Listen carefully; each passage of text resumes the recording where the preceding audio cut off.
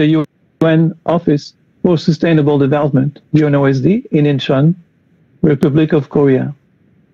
I'd like to welcome and thank you all for joining the 2020 International Mayors Forum entitled Local Governments and the Sustainable Development Goals in Times of the COVID-19 Pandemic. Cities and towns are closely linked to sustainable development. As you know, they accommodate more than half of the global population.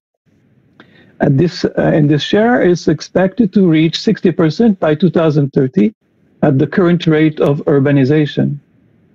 They also contribute to 60% of the global GDP.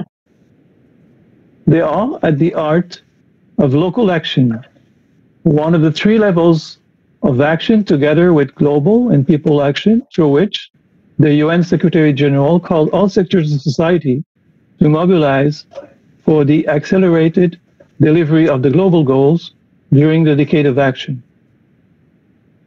The general objective of the International Mayors Forum is to provide a platform for policy dialogue and knowledge sharing through presentation and discussions on key aspects related to the implementation of the Sustainable Development Goals, or the SDGs, at local level.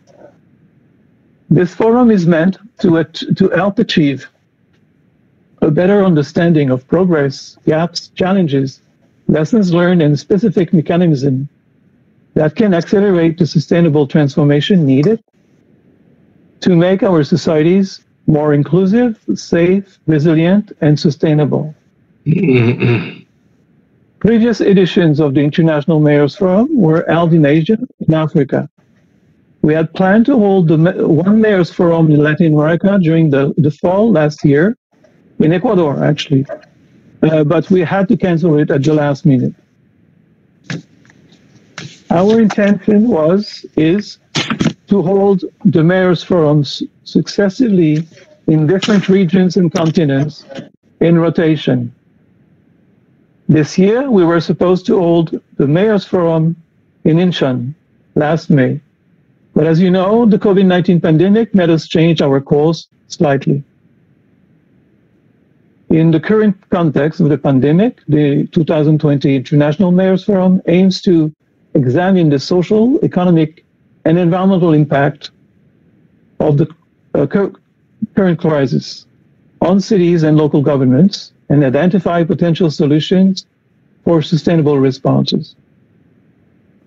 It also aims to provide local governments and local actors with knowledge to support a swift recovery from the COVID-19 crisis and advance the delivery of the Sustainable Development Goals in the decade of action. The past editions of the International Mayors Forum were in-person or face-to-face meetings held over 3 to 4 days. But because of the COVID-19, however, we had to adapt the format and schedule to allow coverage of the themes we normally address during such meetings.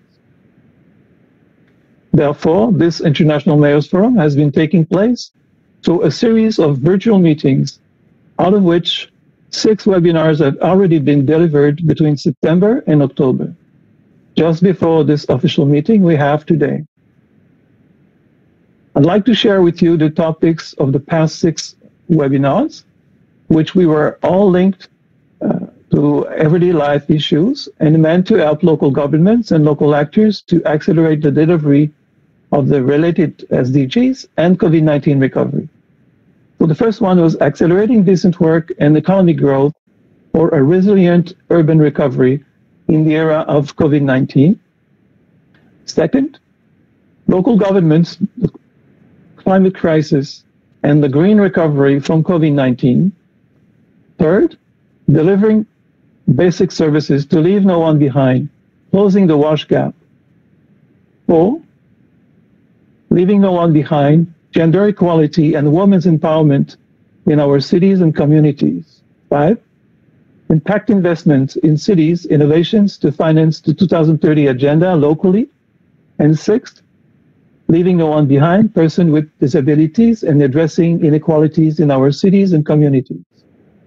In the interest of time, I will not elaborate further on these. You can find these reports and recordings of the first series of webinars on the UNOSD website at https:// www.unosd.org.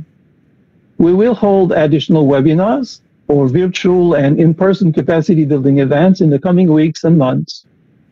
These events will complement the Mayor's Forum with the same goal of supporting local governments in their efforts for a swift and sustainable recovery from COVID-19 pandemic and advance the delivery of the global goals. Now we will hear our distinguished opening speakers and panelists of diverse backgrounds from across the world who are involved in one way or another in making our cities and communities more inclusive, safe, resilient, and sustainable. Before we do so, I'd like to remind the speakers and presenters to keep their speech and presentations within the allotted time, as we have a very tight schedule. Also, please kindly mute your microphone when not speaking to ensure minimal background noise while others are presenting and or speaking. As well, there's a parallel chat during the forum. Please feel free to use it and engage with the audience, and also answer questions during the Q&A, and also react to other panelists' presentations. I would also like to invite the audience to make use of parallel chat and Q&A to ask questions and share your comments. For instance, one request I have for everyone is to share your ideas on local government's needs for a capacity development to which we could potentially respond for future activities such as the International Mayors Forum. Thank you. Now I would like to start. Let's start with the opening remarks of Mr. Chung-Kyo Park, head of UNOSD. First, I'd like to say that before joining UNOSD, Mr. Chung-Kyo Park has served as at the government for almost 30 years, mainly at the Ministry of Environment of the Republic of Korea, where he joined in 1991, starting at mid-level management, rising to the rank of Vice Minister of Environment. Mr. Park's works range from air and water quality management to nature conservation, waste management, chemicals management, sewage system, etc. Tackling climate change has been his major concern and produced lots of achievements at the ministry, including setting up Korean national mitigation targets. His career includes international cooperation, as he worked as the first secretary of the Republic of Korea mission to the UN, where he was in charge of works related to the UN General Assembly Second Committee and the Commission on Sustainable Development. He graduated from Yonsei University, majoring in public administration, and holds master's degrees in development policy and public administration at the University of Wisconsin at Madison. He's the co-author of several books, including Carbon Market, Are You Ready to Buy or Sell It? Mr. Park, please go ahead. The microphone is yours. Okay, thank you, John. Good morning, good afternoon, good evening, everyone. Ladies and gentlemen, distinguished speakers and colleagues, welcome and thank you all for joining the 2020 International Mayors Forum. On behalf of the United Nations Office for Sustainable Development, I would like to especially welcome our distinguished partners and speakers. To name a few, His Excellency Mr. Myung-Rae Cho, Minister of Environment of the Republic of Korea, His Excellency Mr. Nam-Chun Park, Mayor of Incheon Metropolitan City, Mr. Emerson Sibanda, my colleague, Chief, National Strategies and Capacity Building Branch, DSDG UNDESA, Mr. Jean-Pierre Ulong-Umbashi, Secretary General, United Cities and Local Governments, UCLG Africa, Ms. Banadia Irawati, Secretary General, UCLG Asia Pacific, Ms. Joselina Hardaway, President, International Institute for Environment and Development Latin America, Mr. Kazushige Endo, Director, United Nations Center for Regional Development, Mr. Changyong Park K. Water, Republic of Korea, Ms. Caroline Lombardo, and Ms. Nina Drusilla, and Mr. Daniel Praj from UNDESA as well. As you are well aware, the unprecedented COVID-19 pandemic has exacerbated many of the challenges local authorities face, with an estimated 90% of all reported COVID-19 cases taking place in urban areas. While this pandemic has disrupted essential public services, local governments have been playing a critical role as frontline responders, ensuring continued access to daily necessities and in crafting the recovery and rebuilding phases that follow. Nevertheless, local government must also cope with the increasing intensity of climate-related disasters. Almost every other day, we see news stories on how flooding, hurricanes, drought, and more intensify the difficulties of tackling the pandemic. Witness the growing arguments that climate change hit hard and unequally to the vulnerabilities. How local governments respond to the COVID-19 recovery and the climate crisis is linked to the feasibility of meeting the Paris Agreement's targets. Amid this climate crisis, urban centers will continue to grow in size from 4.4 billion urban citizens today to 6.7 billion in 2050. As a result, local governments need priority support to achieve the sustainable development goals in this decade of action and build resilience to the growing complexity of risk faced today. During the 2013 Incheon City Summit, UNOEC organized its first activity to build the capacity of local governments for sustainable development. The International Symposium on Sustainable Cities concluded that then, with the adoption of the Incheon Accord calling for UNOSD to convene a forum for sustainable cities every 2 years. This has added to the importance of International Mayors Forum as a flagship activity of our organization.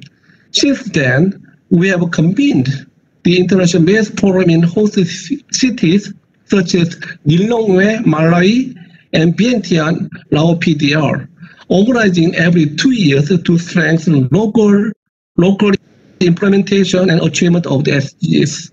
Today, I address you from Incheon Metropolitan City, our host city for the 2020 International Mayors Forum. Prior to the forum today, we organized 6 preparatory webinars on key areas of interest for local actors. As a key principle of the 2030 agenda, 4 webinars focus on leaving no one behind, to name a few: decent work for water, sanitation, hygiene, while 2 other webinars focus on the climate crisis and financial innovations for a resilient economy. Through these preparatory webinars, we are able to create a platform for dialogue, knowledge sharing, and exchanging solutions with a global audience.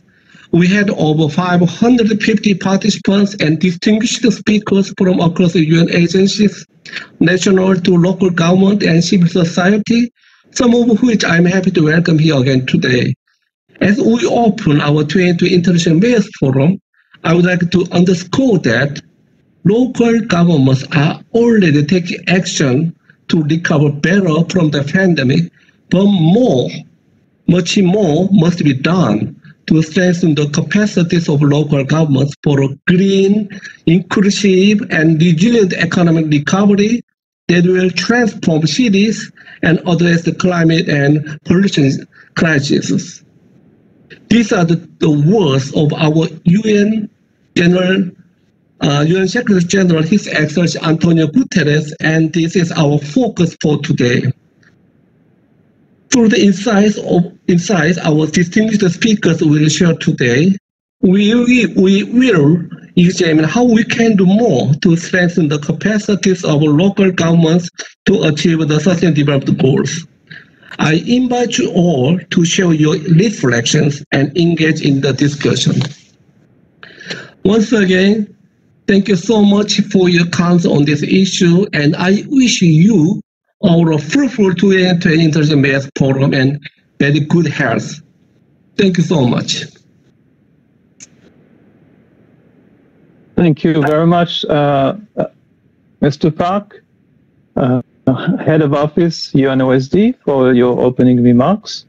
Now I would like to present you the congratulatory remarks will be delivered by His Excellency Mr. Myung-Rae Cho, Minister of the Republic of Korea. Mr. Myung-Rae Cho, he was former president of the Korea Environment Institute and also served as the president of the National Committee on Sustainable Development of Seoul. His Excellency Mr. Myung-Rae Cho received his Bachelor in Regional Development at Dankook University in the Republic of Korea and earned a Master's in Environmental Planning at the Seoul National University Graduate School of Environmental Studies. He also received a Master's and a PhD in Urban Planning at the University of Sussex in the UK. So without further ado, we will play his video.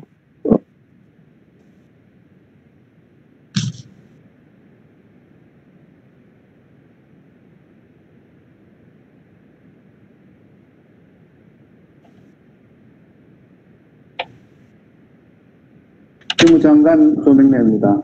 먼저 국제시장포럼의 개최를 축하드립니다.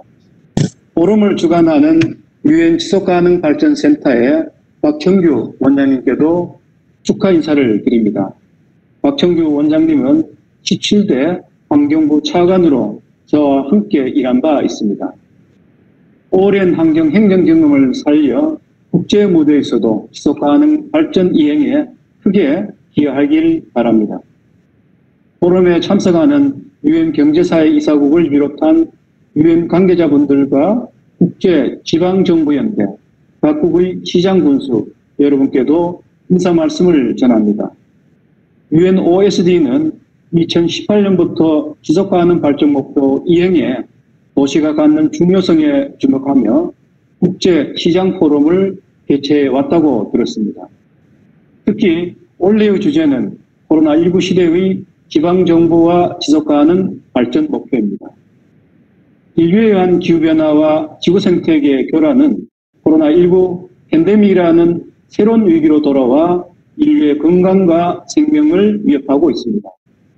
따라서 코로나19로부터 회복하는 과정은 화석연료에 의존하고 환경을 파괴하는 방식에서 벗어나야 합니다.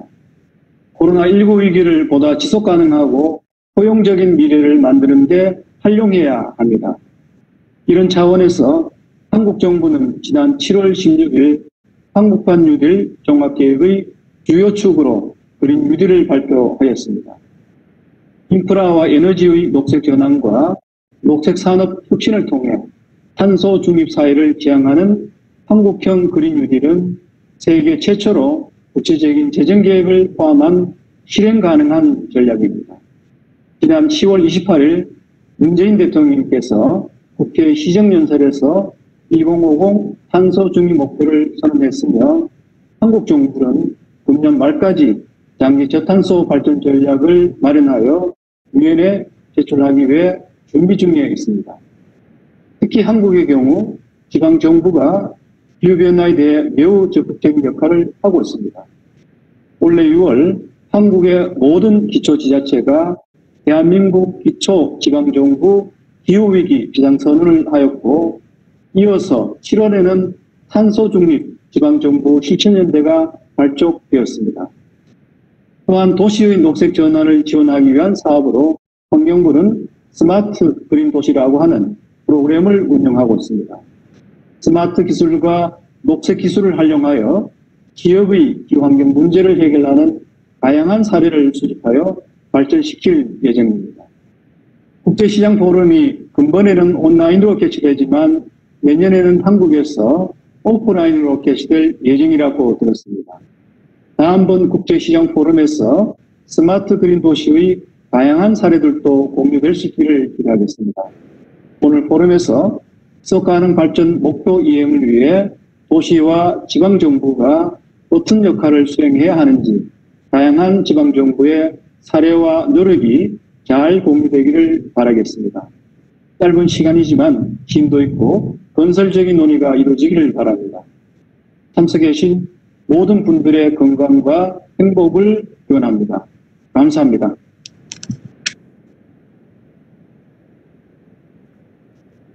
I would like to thank His Excellency Mr. Myung-rae Chol for congratulatory remarks. And now I would like to also give you a bit of the background. We have the welcome remarks from the Honorable Mr. Nam Chung Park, Mayor of the Incheon Metropolitan City. So Mr. Nam Chung Park is the mayor of Incheon City. He was the former chairman of the Democratic Party of the Incheon Division of the Republic of Korea and served as the member of the 19th and 20th National Assembly in the Republic of Korea. He was appointed as vice chairman of the Policy Committee for Democratic Party and took several positions as the presidential office, as the senior presidential secretary for personal management, presidential secretary for personal affairs, and the chief officer for state affairs. Honorable Mr. Nam Chung Park received his bachelor in public administration at the Korea University in the Republic of Korea, and the Master Science and International Transport at the University of Wales in the United Kingdom. So we can play the video now. I'm very pleased to be with you today. I am Bang Nam-chun, Mayor of Incheon Metropolitan City. Mr. Chun Yu-pa, Head of United Nations Office for Sustainable Development. Distinguished speakers, ladies and gentlemen, it is our honor to welcome you all to this 2020 International Mayors Forum taking place in Incheon. We should keep physical distancing to prevent the COVID-19 infections. However, the world should strongly unite to fight the pandemic and achieve the sustainable development goals. Today's forum is one of such efforts. Despite physical distancing and the reduced debate time, I wish you all lively exchanges during this Mayors Forum. The world is fighting an uphill battle against the COVID-19 pandemic. The pandemic poses a tremendous threat to the safety of people and sustainable development. Therefore, local governments at the forefront should play a central role in this fight. Based on this forum will examine environmental and socio-economic strategies that can be implemented by local governments to overcome the COVID-19 and the delivery of sustainable development goals. In line with our government's Korean New Deal policy, Incheon has designed Incheon New Deal, aiming at ensuring a balanced growth and job creation. Particularly, we have taken a giant step toward the carbon-neutral society by recently joining the Powering Past Coal Alliance. Incheon has begun a great transition toward an eco-friendly resource circulation by urging the closure of metropolitan landfill sites, where wastes are still directly buried in an outdated manner. We fully support 15 international organizations, including the UNOSB, operating in Incheon, to fulfill our role and responsibilities globally. We will employ proposals and opinions produced from this forum for better Incheon and Korea. Also, Incheon will keep cooperating with the UNOSB for the sustainable development of international society. This year's forum is taking place through a series of webinars due to the current COVID-19 pandemic. It is my greatest wish that we'll overcome this hardship soon, and I will be able to welcome you all to a face-to-face Mayors Forum in Incheon in the near future. Thank you.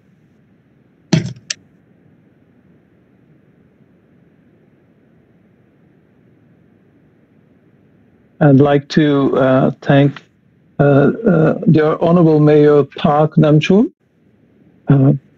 for his welcoming remarks. And now I would like to invite Mr. Anson Sibanda, Chief National Strategies and Capacity Building Branch at the Division for Sustainable Development Goals of the United Nations Department of Economic and Social Affairs, well known as UNDESA. And before he starts, I would like to say a few words. He's, beside being the chief, Mr. Anson Sibanda has over 15 years of progressively responsible experience in a broad range of sustainable development issues at the global, regional, and national levels, including the various intergovernmental processes that underpin his work. Mr. Sibanda holds a doctorate and a master's in demography from the University of Pennsylvania, and a master in science in population studies, and bachelor in geography from the University of Zimbabwe. So, Mr. Sibanda, please go ahead. The mic is yours. Thank you, Jean. Excellencies, distinguished panelists, ladies and gentlemen, let me start by thanking the United Nations Office for Sustainable Development and all those involved in organizing the 2020 International Mayors Forum. This platform provides an opportunity for cities and local governments from around the world to discuss new ideas and issues of mutual interest, including the common challenges they face implementing the 2030 Agenda for Sustainable Development and its Sustainable Development Goals. As we gather here today, the world is not on track to achieve the 2030 Agenda. Poverty, hunger, and inequality are on the rise, and job losses continue to mount. The digital divide threatens to cause irreparable damage to the hopes and aspirations of millions of children without access to affordable technological devices and services. Some of the gains we had made since the adoption of the 2030 Agenda have been wiped out by the COVID-19 crisis in a matter of months.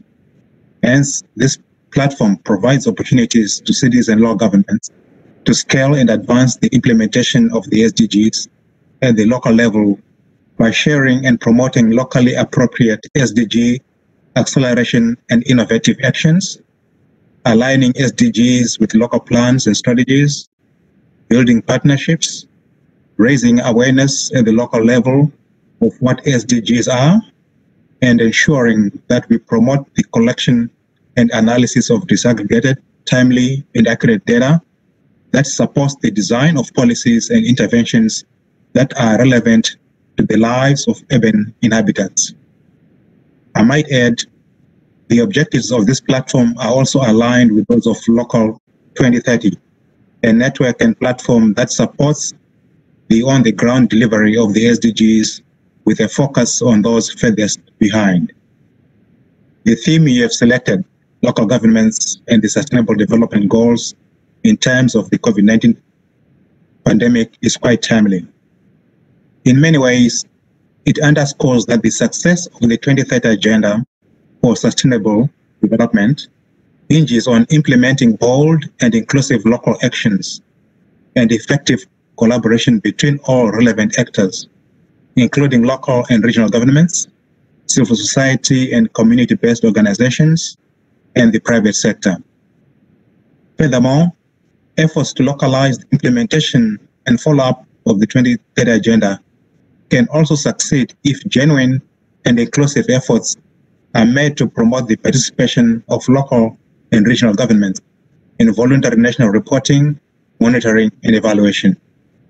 A review of the voluntary national reviews that were presented during this year's high-level political forum on sustainable development has shown that coordinating mechanisms at multiple levels of government, including local government, are important in many countries, as the implementation of the SDGs relies on the concrete application of programs and policies at the local level, requiring effective vertical alignment between national and local government. However, challenges remain in making these arrangements as effective as possible. Hence, It is platforms like the International Mayors Forum that must closely examine these gaps and challenges that have been further compounded by the COVID crisis and come up with concrete solutions to tackle them. Ladies and gentlemen, following the outbreak of the coronavirus pandemic, we have all seen how cities, towns, and local governments have borne the brunt of this pandemic, which has since morphed into a debilitating economic and social crisis.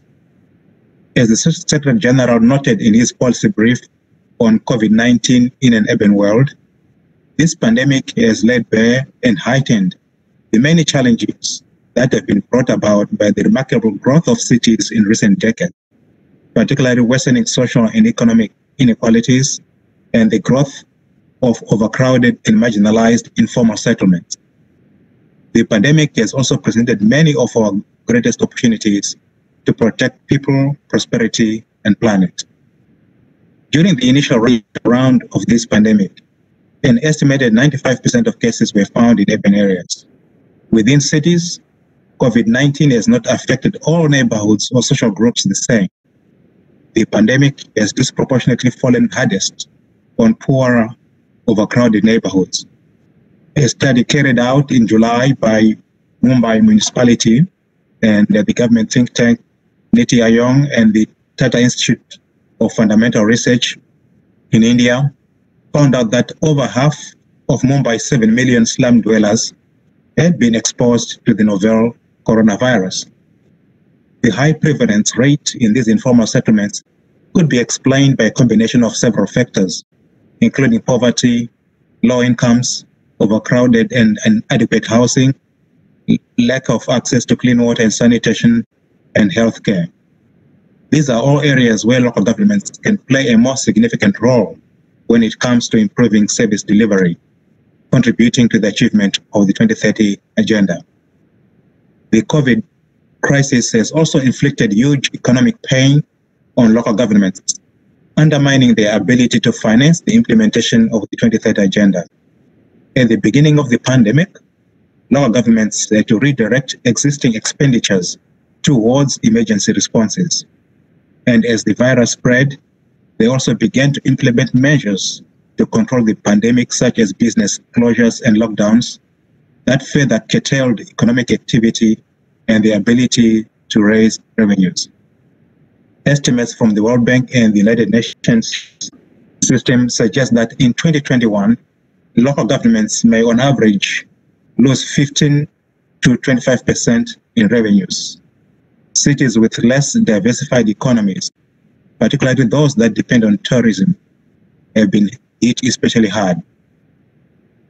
A sharp decline in business and property taxes and other revenue streams over the past few months has compromised municipal governments' ability to provide basic services and invest in public infrastructure, transport, and adequate and affordable housing.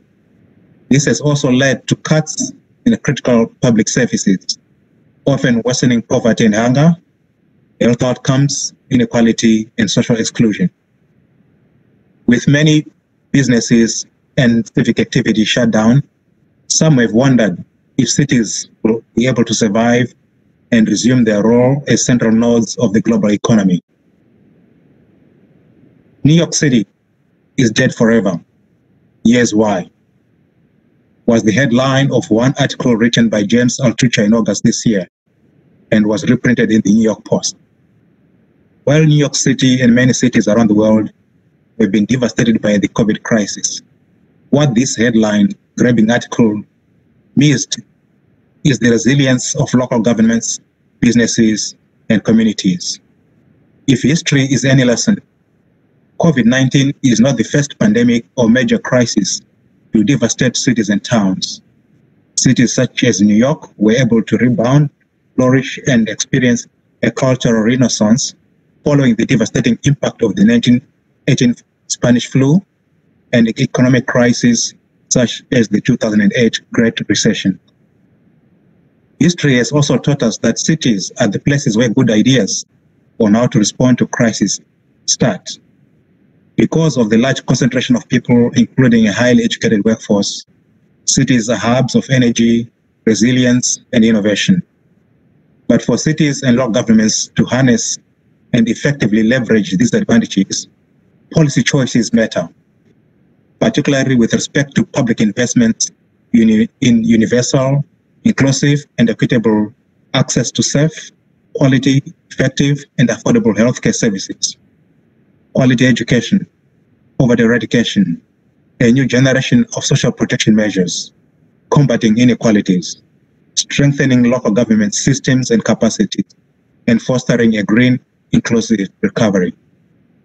And as amply highlighted by the sacrifices of frontline workers during this pandemic, particularly healthcare workers, women, and low-wage workers, cities and local governments must also scale up investments in the care economy.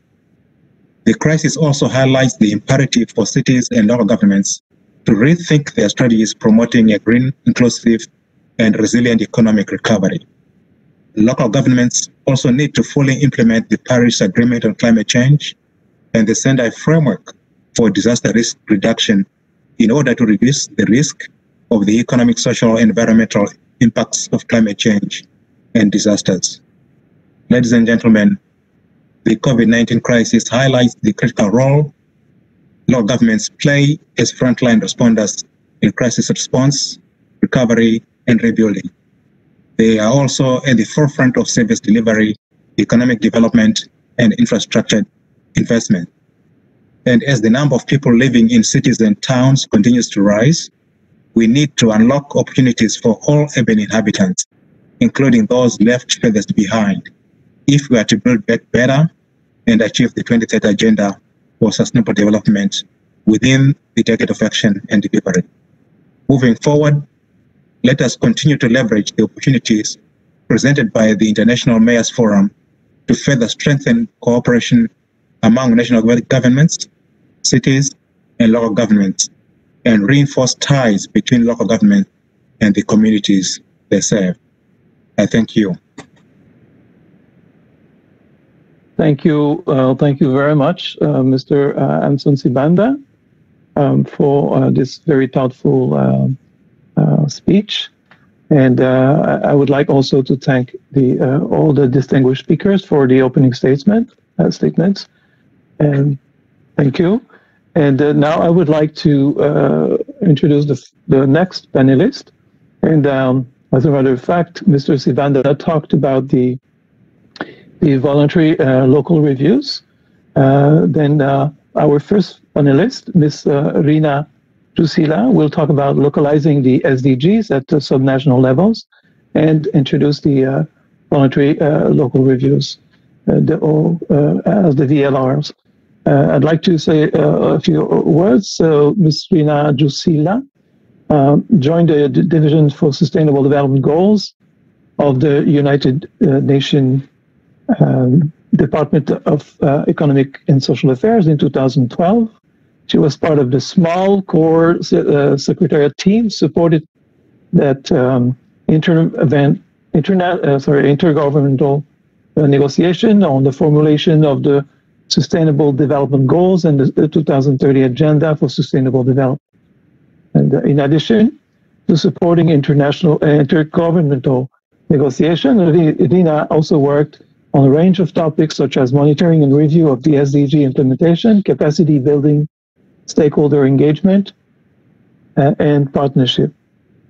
Prior to joining the UN Secretariat, Rina worked for the Ministry of Foreign Affairs in Finland. And at the ministry, she supported the National Preparation for United Nations Conference on Sustainable Development, also known as Rio +20, and the work of the Secretary General High Level Panel on Global Sustainability. Before a career in sustainable development, Rina worked for several years as a journalist. So welcome, Rina, and the mic is yours. Thank you so much, and good evening and good morning to colleagues. First of all, of course, many thanks to colleagues for inviting us to the Mayors Forum, and I'm very happy to share our thoughts on the new exciting movement that we call the voluntary local reviews. Indeed, as you may have heard, the voluntary local reviews conducted by cities and regions are modeled after the voluntary national review reports and they are truly picking up pace around the world. Cities and regions as varied as New York City, Kita-Kyushu, Buenos Aires, and Helsinki have already conducted their reviews, and tens of cities are in the midst of their process, despite the COVID-19 pandemic. As Mr. Sipanda just noted, cities and regions are often the engines of innovation, and we are quite excited to see how they will utilize this new tool for their SDG implementation. If you could change the next slide, please. Our Department of Economic and Social Affairs serves as the secretariat of the High-Level Political Forum on Sustainable Development, the main platform for follow-up and review of SDG implementation. While these VLRs, they are not directly mandated by the 2030 Agenda for Sustainable Development, we really strongly believe that they can drive the transformational change that we all desperately need. For the cities and regions themselves, we believe that the voluntary local review can, for example, it can help raise awareness of the SDGs, first of all. They can support more integrated policy making and coordination within the government.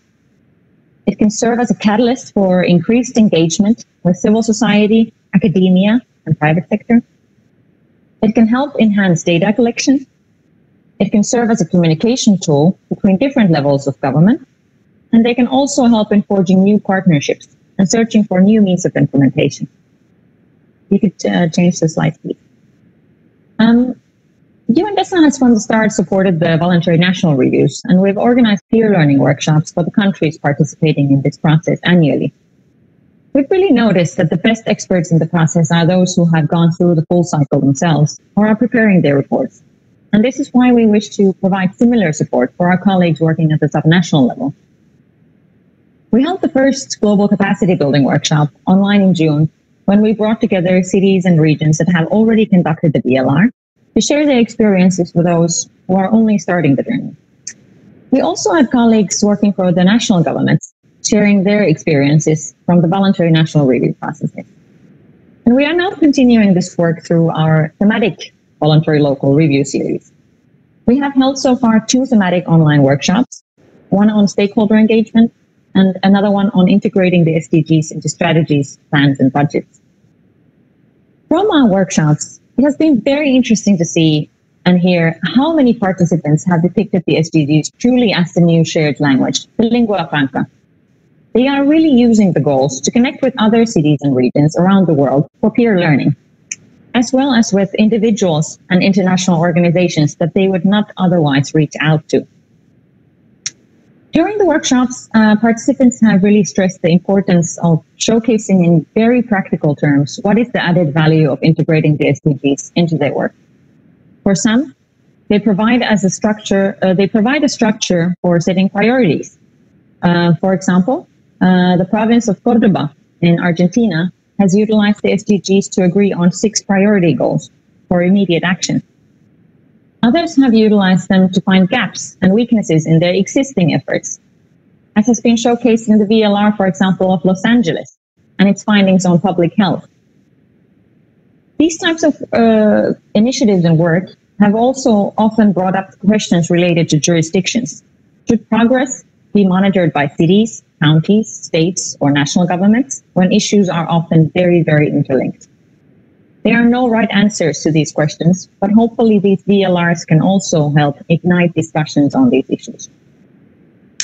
The SDGs have also been used at the local level to reflect in everyday work whether existing actions are taking into consideration environmental, social, and economic decisions, and to showcase their interlinkages with other targets. In some cases, the VLR report itself has been a part of the integration process. For example, in Helsinki, Finland, the first VLR served more as a stock-taking exercise, while before the second VLR, now in the making, the city is working on further integration. Our cities and regions, of course, all operate in very different contexts. For example, on SDG integration, some national governments, such as Argentina and Ecuador, have given direct guidance to subnational entities on how to include these goals into their strategies and plans. In other countries, active subnational governments have initiated the process independently. And in many cases, these processes at the local level can be very participatory. bringing together individuals from around the community to consider the shared priorities of the city. This was done, for example, in Mannheim, Germany, where the city developed its 2030 mission statement. And it was developed through a series of surveys, workshops, online consultations, and debates. As part of the process, the mayor of Mannheim held himself dialogues with citizens to discuss what actions should be prioritized by the city. Related to this, we have heard through our workshops how local action and the VLRs can really provide avenues for participation that are impossible to achieve at the national level. They can extend a hand to actors who otherwise would not be participating in this work, reach out to the most vulnerable and marginalized groups, and help amplify their voices. For example, in Bristol, United Kingdom, the multi-stakeholder SDG Alliance has been used to bring in actors that wouldn't otherwise engage in sustainability projects. And initiatives such as city leadership breakfasts bring together city leaders from anchor entities with communities to discuss the challenges faced by the city. In the city of Kitakyushu in Japan, the new SDGs Club is open for all stakeholders, and it also provides funding for projects developed by the citizens. Through this mechanism, all citizens can propose how to solve local sustainability challenges. These are the encounters that really turn the SDGs into a reality. And these are the initiatives we can learn from and get inspired by through these discussions and through the VLRs themselves. We will be holding the next workshop on 20th of January, focusing on monitoring data and indicators. And we expect to have very interesting discussions on how cities and regions have localized the global SDG indicators for their own work. What indicator sets and support from international entities they have found very useful, and how they can contribute to the national efforts of monitoring progress. Next slide, please. Colleagues, while there is no official format for the VLRs, we have learned from the national processes that certain shared elements, drawing from the 2030 agenda itself, can enrich the peer learning and contribute to the robustness of the reviews. Hence, we have developed the global guiding elements for the VLRs, which draw from the Secretary General's Common Voluntary Guidelines for the VNRs. These elements merely aim at providing a proposed shared structure for the reports, and at a minimum, they give a checklist of issues that could be reflected in the process, even if they are not showcased in the report itself. The elements are really not meant as restrictions to the process, but rather as a tool for those engaging in these reviews. And they are fully compatible with other, more detailed guidance materials, such as the Asia-Pacific Regional Guidelines prepared by UN ESCAP. We have made them available online, and we will have them translated into all official UN languages, hopefully by the end of the year. These global guiding elements also aim at fostering a dialogue between the voluntary national reviews and the voluntary local reviews, wherever it is applicable. On this issue, we have been very happy to see more and more national level reviews refer to meaningful collaboration with subnational governments. And this year, for the first time, also to these VLRs, as was done by countries such as Kenya, Uganda, and Finland. We know that many of the 2021 VNR countries are already working with their subnational counterparts to utilize the findings from these VLRs in their reports. So, as mentioned, we believe that cities and regions really hold the potential for being the game changers in our SDG efforts. We expect that these VLRs can become a driving force when taking a deep dive to assess our SDG impact at the local level and to see if the goals are really making the difference in everyday lives of people around the world. To close, I would just like to note that it's of course important to remember that all these reviews, the process is much more important than the report itself.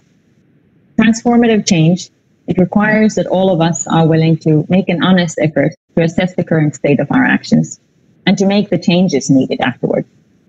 The true value of a review will only be measured in ways in which it enhances SDG implementation and true sustainability of our societies on the ground. I thank you.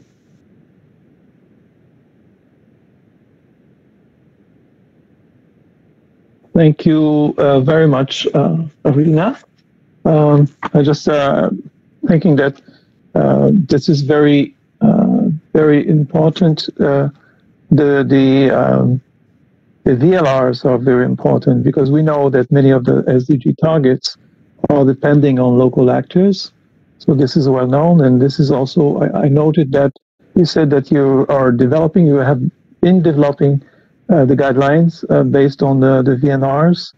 I think it's very important to have a common structure also a common language, a common structure to report on the VNR. So thank you so much. And I think we have a small problem now with the second panelist. We'll go to the third panelist for now. So I would ask Ms. Bernardia Irawati Chandra Dewi to prepare. And I will give you a bit of a background of Ms. Bernardia. I'm just looking at my notes now. Sorry for this. Then, yes. So Dr. Bernardia Irawati Chandra Dewi is the first woman Secretary General of the UCLG Asia Pacific region. She has been working in urban development. Oops. Thank you, Rina. I think I saw you now. See you on the screen. So she has been working in urban development and related fields for more than 15 years. She began her career at the Japan International Corporation, or JICA, and afterward CityNet, Yokohama. Dr. Bernardia has also been a visiting professor in several universities in Japan and speaking at various international events. In 2015, she was appointed as a member of the advisory group on gender issues of UN Habitat.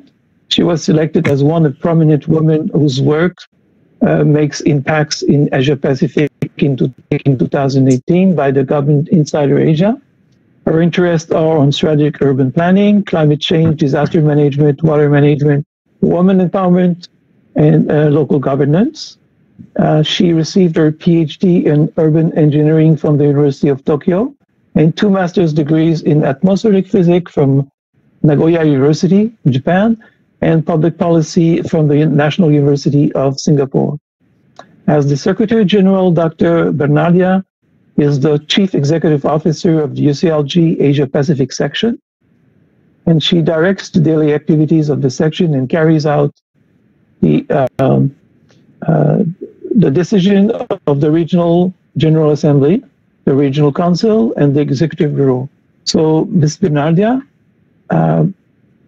please you can take the mic and also the video if you will. Okay. Thank you very much for your presentation in advance. Thank you very much for very nice introduction. Annyeonghaseyo, very good evening, very good morning, very good afternoon, and greetings from UCAG ASPAC Secretariat at the City Hall of Jakarta, Indonesia. First of all, thank you once again for inviting me in this important forum. This is very, very crucial as we are talking about this, how this COVID-19 pandemic very much relate to this acceleration of SDGs by 2030. So in the next slide, let me just share with you that Asia Pacific is the largest regional section of UCAG.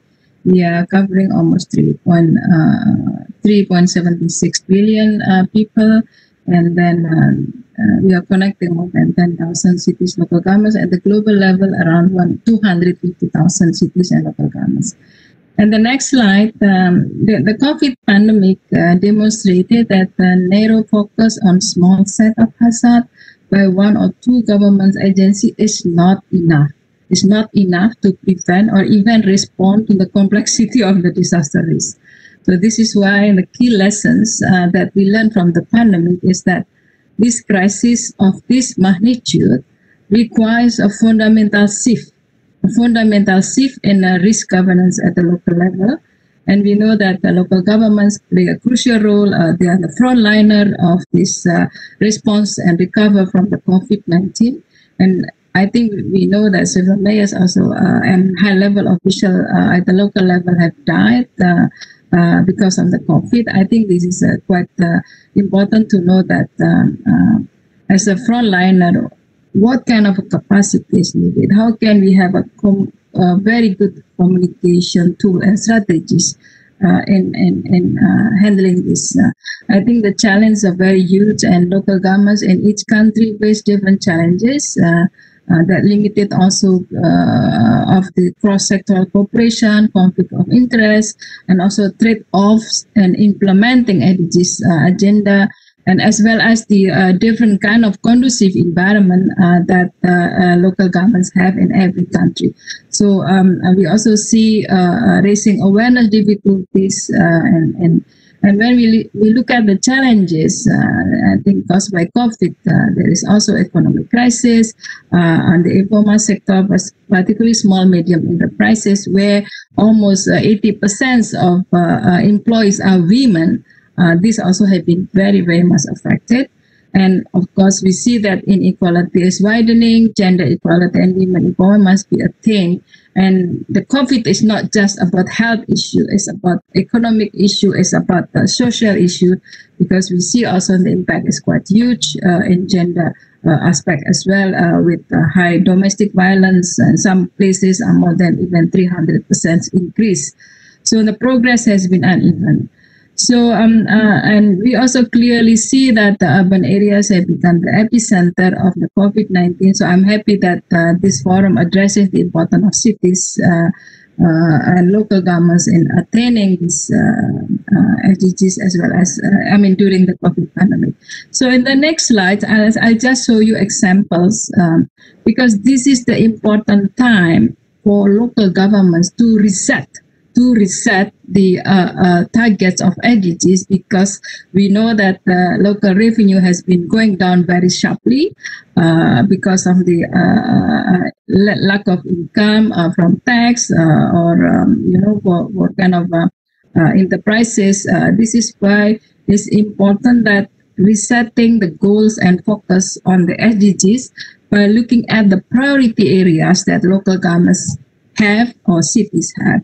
So this is an example how short-term development focus to attain SDGs by looking at several targets, several SDGs, not only one SDG, but several SDGs. You can see also comprehensive social protection system. I think this all very much relevant to what local governments are now doing, so that the responses as well as the recovery plans should be connected very closely to SDGs attainment. And here you can see also tourism has been affected badly, and this is why one of the important targets include the tourism promotion and marketing through different kind of systems. So in the next slides, you see, next slide please, there are fundamental aspects to support and encourage local government achieving SDGs targets. One of the important aspect is about having as many as possible a knowledge hub and coordination platform to provide best practices. I think UCLG and Metropolis have been collecting almost 500 best practices during these pandemics that could be a good lessons learned for many cities and local governments all over the world. And UCLG ASPAC has also created a quick guide how local governments should respond to this COVID.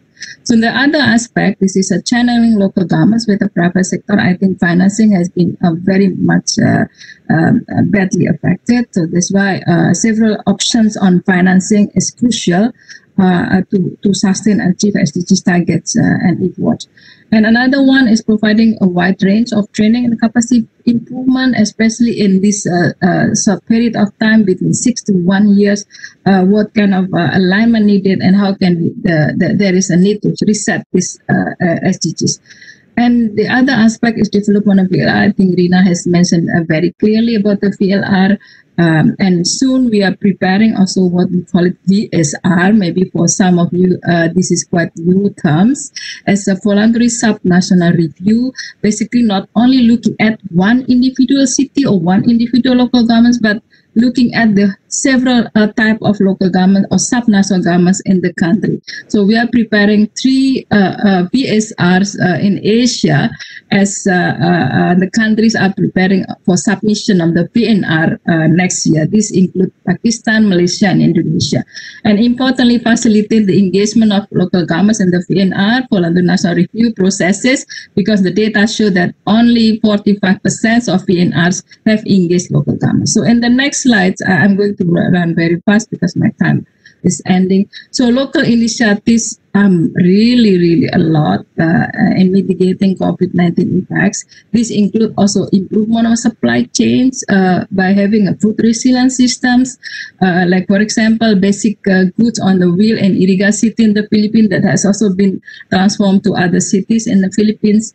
And then also economic and stimulus package, safety net programs. This is example of Jeju, and there are so many examples of the Korean cities that we have also gathered and then have been transferred to several website sessions. And technology digital services are now local governments are pushed to work and to improve digitalize their digital systems. One example include the linking of the traditional markets through this digital system, because when we look at the small medium enterprises in Indonesia, for example, only 10% of the entire small medium enterprises are connected to digital market. So this is a big opportunity for many local governments. So data synchronization has been a big challenge. So what the local governments have been doing is that they develop local local hub that improve also not only looking at the basic information like number of hospital, number of affected people, but also having what they call it effective safety net program for the needed people. And the other one is community engagement, grassroots voluntarily. We see so much solidarity in the urban areas, particularly. There are several examples, like for example, neighborhood initiative in Central Java, watching their neighbors and support each other during this pandemic. So next slides. I think I have only 3 more minutes to go. So UCRJ ASPAC effort in aligning local governments' COVID response and recovery within the SDGs. We foster knowledge exchange and also having local governments solidarity. Donation have been also facilitated, and many cities also have been contributing to supporting other cities, and capture smart practices of local government, documenting and promotion of smart practices of local governments in handling this COVID-19. Advocacy and policy recommendation, ongoing research and come up with a policy recommendation. The other one important aspect is fostering opportunity, tapping alternative financing. I will give you later example on that. Next. Next, please. Funding to inform policies. UCRJ ASPAC is working with development practitioners, research institutions, disease centers, particularly in Indonesia, to provide evidence-based policy recommendations that support local government in addressing the pandemic situation. So financing the SDGs does include also different kind of options, like private working with private sector zakat, and also different kind of arrangement to PPP, and demographic and social safety net data needs to be synchronized to ensure the most vulnerable and impacted groups are covered.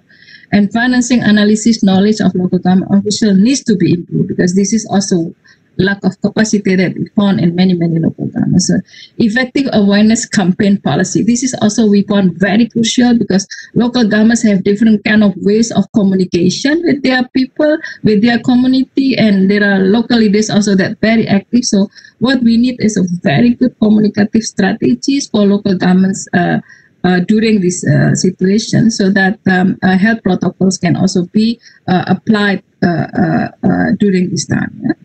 And next, I think these are my 2 more slides to go. Next, please. Sorry to take some time to change the slide. Next slide, please.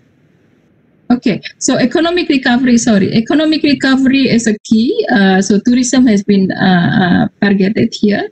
and adapting focus to outdoor and natural tourist destination. We learn also from Korea, from Jeju particularly, how they shifted to promote domestic tourism and storynomic and storytelling to improve the quality of tourism, and addressing social impacts, ongoing assessment on the most significant social impact from the pandemic, including gender-based violence, increasing poverty, and local governments also have been providing much more services to support these gender domestic violence victims. So data synchronization for effective social safety net, better data management, integration, and governance are needed to ensure the accuracy of data success through Satu Data Indonesia, and collaboration. So collaboration has been a key aspect here. So there is also a need of having pentahelic model of point that local government alone cannot do. There is a need to communicate or to cooperate with businesses, media, academia, and as well as community. So we need to have a new adaptive era in which pentahelic model should be strengthened. In the next slide, hello, please. So these are examples. I'm really very happy to hear that several global leaders have made announcement of carbon neutrality by 2050 or by 2060, like President Xi Jinping, Prime Minister Suga, and also South Korea President that declare carbon neutrality. This has been also good news for cities and local governments, because we really need a kind of commitment from the top leaders in having climate change can be implemented at the local level. These are some examples. Global Conference of Mayors for Climate and Energy, in which we are also facilitation. We are acting as a secretariat of GCOM for Southeast Asia, as well as IUC, and then climate resilience. And my last slide, I think this is conclusions in this. So key takeaways in accelerating the SDGs in the pandemic. Local governments have taken various innovative solutions in the pandemic, whatever situations they have. So partnership and collaboration we see very strongly seen during the pandemic, including the solidarity spirit that is very high in the urban areas, and innovative and effective efforts in handling the pandemic matters and in building more resilient and sustainable cities. As the pandemic impacts all city sectors, handling the pandemic effectively can help to mitigate wider aspects of pandemic. This is the turning point now, that we need to rethink, we need to redesign the way our cities live and the way our cities are designed. So integrated approach to ensure co-benefit, I think the most important is putting the money in the right basket, making sure that infrastructure, resilient infrastructure is put in place as extra cost for resilient, building resilient infrastructure is only 3% of the extra cost of the overall infrastructure investment. But the net benefit can get almost $4.2 trillion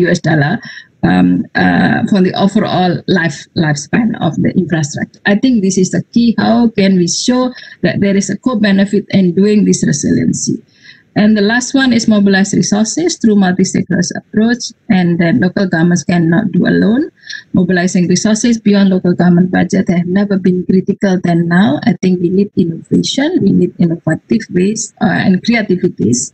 There are already good examples of good arrangement on the building sustainable cities by having public-private partnership, for example, in building solar panels, the highest solar panel in one of the cities in Japan, in Hamamatsu, for example. Building back better, recover to normal, bounce back does not always mean the best option. The pandemic provides an opportunity for us to reflect on lessons learned and to build back better and faster and stronger. So I think this is my end of presentation, and thank you very much for your attention. Thank you, and over to you, moderator.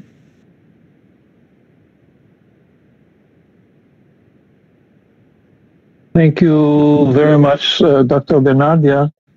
Thank you very much. It was very interesting presentation. You had also good examples of local initiative to mitigate. I think it's important that we could also disseminate those initiatives and then not only, lessons learned, but also those initiatives. It's important that we work more together. You talk about partnership, collaboration. We need to do more of that. So thank you very much for this very interesting presentation. I'd like to now I'm not sure that we can go with Mr. Bassi. I'm here. You are there? Okay. Yes, good. I'm here. And I don't. Are you also with the camera or? Yes. Normally, yes. Yeah. Oh, I see you. So you are there. So welcome, Mr. Jean-Pierre Elong-Bassi. I'd like just to say a few words, and then you are the Secretary General of the United Cities and Local Government of Africa, UCLG Africa, since 2007. Mr. Elong-Bassi has been a chairperson of Cities Alliance Interim Management Board till April 2016. He is the co-chair of the World City Scientific Development Alliance and Deputy Secretary General of the China-Africa Forum for Local Government. Mr. Elong-Bassi is the man behind the Afri-Cities Summit. We all know this very important meeting. This is the largest event of cities, regions, and local communities in Africa, where he oversees the organization since the first edition in 1998. Mr. Elong-Bassi has a rich experience of nearly 40 years in the field of urban development and planning, urban services, local economic development, local governance, housing, and slum upgrading. From 1996 to 1991, he was the first Secretary General of the World Association of Cities and Local Authorities Coordination. At the same time, he held the position of Secretary General of the Municipal Development Partnership, MDP, from 1992 to 2006. Previously, from 1981 to 1991, Mr. Elong-Bassi was the director of the first urban project financed by the World Bank in Cameroon, which focused on the restructuring of development of a slum area of 300,000 inhabitants in the city of Douala, which is the economic capital of Cameroon. Mr. Elong-Bassi began his career in Paris, France, where he was responsible for research and project manager at the Agency of Cooperation and Planning, or l'Agence de Coopération et Aménagement, from 1973 to 1980. So, Mr. Elong-Bassi, it's an honor to have you with us. And then I will give you the mic. And I think your camera, you need to maybe to move a little bit your screen. Yes, I think we're getting. It's okay this way. A little bit more, if you will, if you're okay, because a bit more. Again, you have to tilt it down towards you, because now whoops, it goes back. So we only see the top of your head now. Oh man, I'm sorry. Okay. Better this way. Now it's better. Okay, I'm sorry, but but technology can sometimes be difficult to handle. I thank you very much for having invited the United Cities and Local Government of Africa to partake in this very important 2020 International Mayors Forum. As any city in the world, African cities have been hit by the COVID-19 pandemic.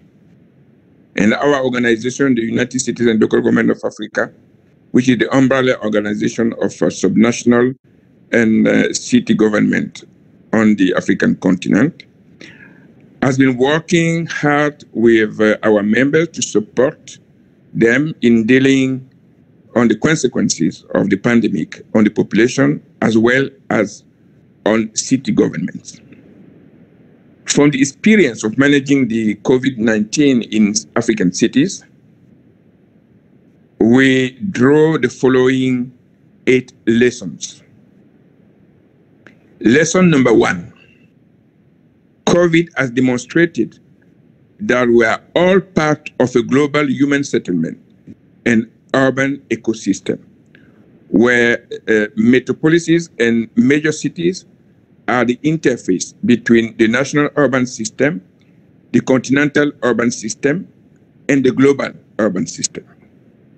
This interface role makes the metropolises and major cities the entry points for every good and bad pertaining to the pandemic on our continent. They are the entry point for the virus and its place of dispersal throughout the country. But at the same time, they are the place where the fight can be best organized, connecting the effort made at international, national, and local levels of governance.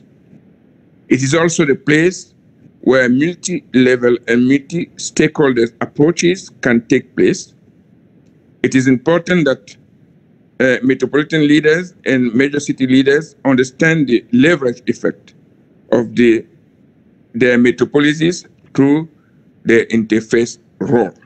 This is lesson number one. Lesson number two, contrary to what people believe, public authorities are still key players in managing any crisis that have impact on a big number of people.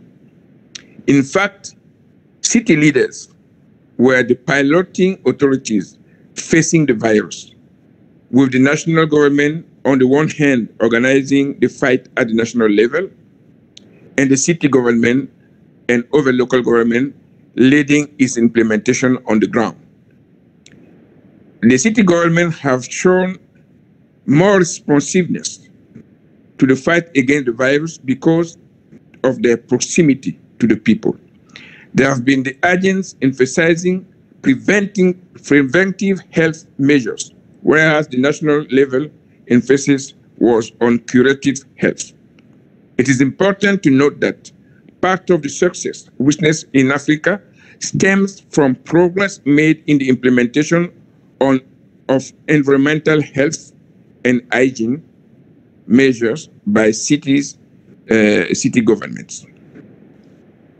Lesson number three, COVID has exposed a number of shortcomings in city governments in the preparedness of an organization of relief in case of sanitary and other diseases, including the planning and provision for funeral services. This is an area where city governments should be cooperating more to improve this preparedness.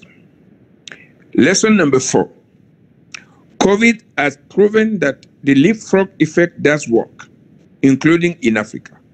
We have witnessed a serious shift towards the use of digital tools, including in the management of city governments, as illustrated by experiences in cities like Cairo in Egypt, Casablanca in Morocco, Nairobi in Kenya, Kigali in Rwanda, Durban or Cape Town in South Africa, and many more. Of course, there are prerequisites to this: access to energy, implementation of technologies infrastructures, existence of skilled labor force in the field of ICT, using in particular the capacities of the youth. This is an area where better cooperation and partnership among cities and local government across the world and around digitalization can make tremendous difference. Lesson number five, COVID has brought to the fore the need to revisit the development model in African cities, since the reduction of movement of goods and people between countries has called the attention on the necessity to reverse the trend of overdependency of many African cities and countries on imports from and export to the global market. Reviving self-reliance approaches appears to be the unavoidable path towards a post-COVID new normal, particularly so in the field of food and health systems, focusing on proximity as a way to mitigate the uncertainty of the future, enhancing energy efficient and circular economy, supporting local economic development to improve the place of African cities in value chain production, ensuring import substitution, and adapting people-grounded and people-oriented solutions. Lesson number 6, COVID has shown also the necessity to better manage the urbanization process and better organize system of human settlements.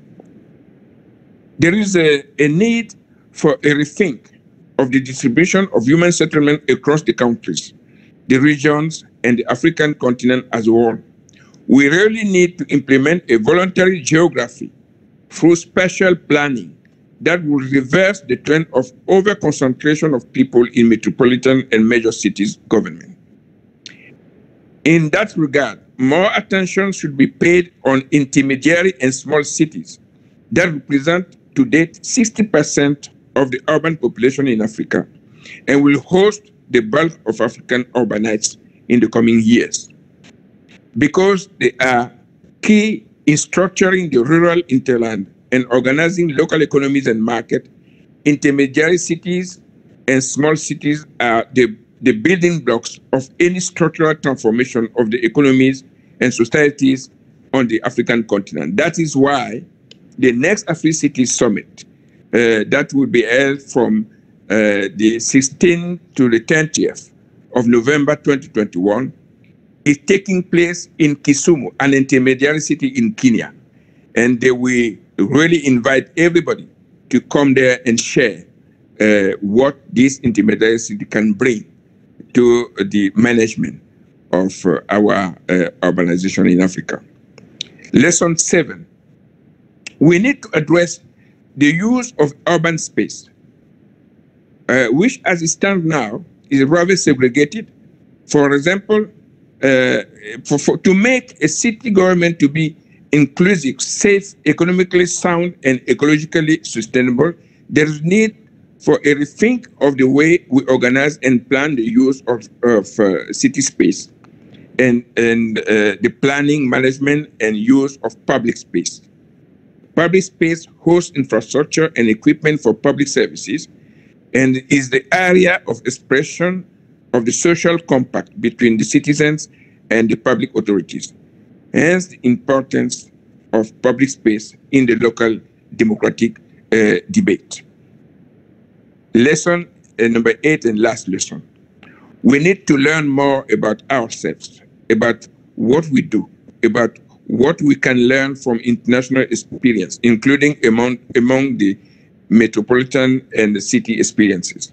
This is why setting up a forum of mayors can only reinforce this mutual learning and partnership that will also participate in building the so needed global partnership of cities and metropolises across the world, because we shall admit definitely that cities are the custodians of the human face of international relations and solidarity. I wish that UNOS contribute to disseminate these experiences of cities across the world so that the post-COVID new normal leads towards a world where prevention and anticipation become the guide for action and sustainable development. I thank you for your attention. Thank you very much, Mr. Ilong Basi. Sorry if we had problems to connect with you. That's the reality. Normally, we would have you in our forum. We're spending 3 days with you, and then we can learn a lot of what you have to share for all those years of experience. I think this virtual learning is very important. And then we know we need to do more of this together. I hope we will be able to go to Kisumu, which I know well because I lived in Kenya for some years, and then I hope we can all join you there. I also hope, that we'll have you eventually here in Incheon. We tried a few times to invite you in some of those meetings we had, but I would like to thank you very much, those I took note of those 8 lessons. This is very thoughtful information. So we would like to, of course, to disseminate also this information that you just share with us, and we hope that you'll be with us also eventually, and us to be with you. We need to collaborate more together. Thank you so much. For sure. On this, I will go to the next panelist, and I'd like to invite the 4th panelist, Ms. Rojalina Ardoy, and she will speak about the climate resilience in intermediary cities, which is a theme that Mr. Bassi was talking, but in this time of Latin America. And so Ms. Rojalina Ardoy, she was trained as a geographer, and she is coordinator and senior researcher at the International Institute for Environment and Development Latin America, which is called Instituto Internacional de Medio Ambiente y Desarrollo América Latina. And this institute is based in Buenos Aires. Her work focuses on Latin America region, developing multi-stakeholder processes to address environmental conditions, reduce disaster risks, and improve the climate resilience and adaptation capacities. She worked with local communities and local governments, contributing to develop more integrated and transformative urban agendas. So, Rojalina, if you are ready, I will pass you the mic. You can take now. Hi, greetings everyone. Thanks you, UN Office for Sustainable Development, for hosting this meeting. And Jean, your Spanish is much better than my English. I will briefly discuss a few lessons from intermediary cities in Latin America that are building resilience to climate change. And of course, that helps for the Sustainable Development Goals, and also in contexts like this, responding to the COVID emergency. Next, please. There's a growing recognition about the role of cities. This meeting is actually about that. And there are many signs of change. As Rina mentioned, cities are game changers. And the IPCC's 5th assessment recognized the importance of building resilience to climate change in cities and smaller urban centers and the constraints they face. However, these recognitions has yet not been translated into the needed support for cities and the governments. And where there is support, it usually is concentrated in large cities or capital cities. Next. More than half of the urban population is concentrated in cities with less than 1 million inhabitants. Mr. Elongo Mombasi just mentioned that in Africa, it's over 60%. In Latin America, it's over 54%, the same as in Asia. And one difficulty facing any discussion of climate change resilience in cities is that usually climate change policies are what is needed to be done for climate change is not actually part of the climate change policies. It falls under other government departments: planning, disaster risk reduction, whatever. But it's outside. So the climate change policies usually have to deal transversally with different sectors. Another is that there are relatively few cases of climate change resilience in intermediary cities with the depth and detail needed to understand what they are doing and build from there. However, there are very large overlaps between informal settlements, disaster risk reductions, and action on climate change. These three focus on reducing risk, but viewed through different lenses. And together they are a good building platform to support further climate change policies, sustainable development policies, and responding to different kinds of emergencies. Next. From our experience working with city governments in the region and reviewing what they are doing and learning from them, we found that there are 7 enabling environments or underlying factors that contribute to cities to develop their climate change policies and help anchor this in a long-term development process. These play out differently in each city, but they actually build a very good platform for working. The first is, of course, well-governed cities and good governance. We probably all agree that success in climate action is very dependent on the quality and capacity of city governments to plan and implement. Also, on governments that are accountable to their citizens. The COVID pandemic just further proved the importance of this. A key condition of good governance is, of course, having participatory mechanisms in place so that local residents are part of the decision-making process. I cannot skip mentioning here the role of actions such as participatory budgeting, grassroots organizations working with local governments, the use of different participatory planning mechanisms that help develop the right solutions for cities, and the local institutions and teams that are supporting this kind of processes, and which they become the norm rather than the exceptions in cities. Also, local champions have played a key role. Usually it has been a committed local mayor that has managed to pass the torch to different government administrations. They have also been able to build strong technical teams in cities that withstand the changes of administrations. And also community leaders, grassroots organizations, civil societies that have helped cities do things in different ways and prepare a long-term vision for the city, or a long-term development vision for the city. We also found that there's often trigger factors that push cities to change and do things differently.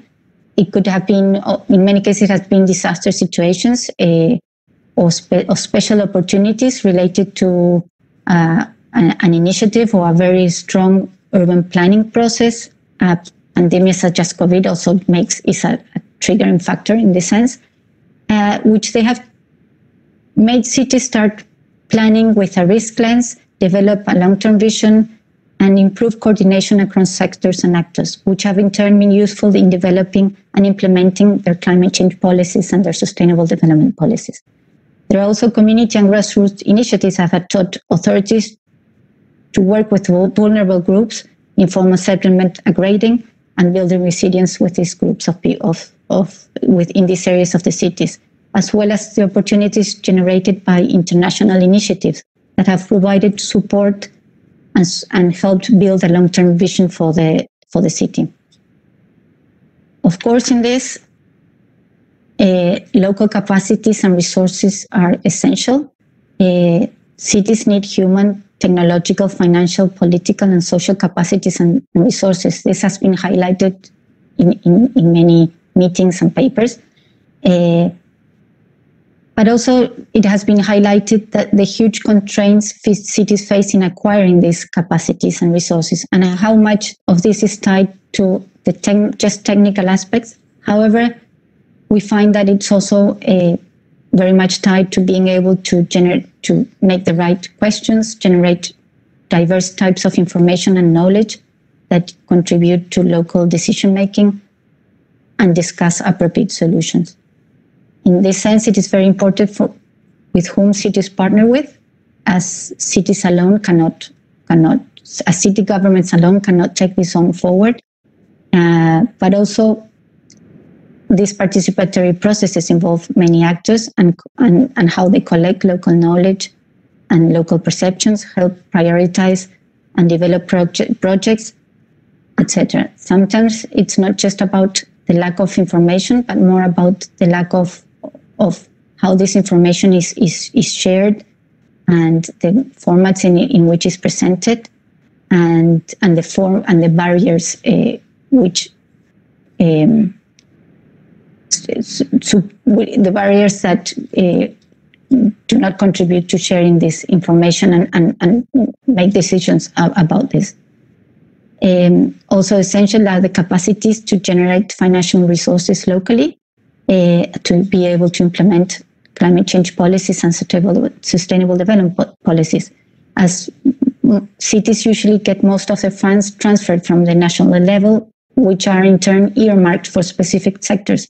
So the capacities for cities to generate their own resources, such as through local taxes, value capture mechanisms, creating trust, or partnering with civil society and the private sector, are essential.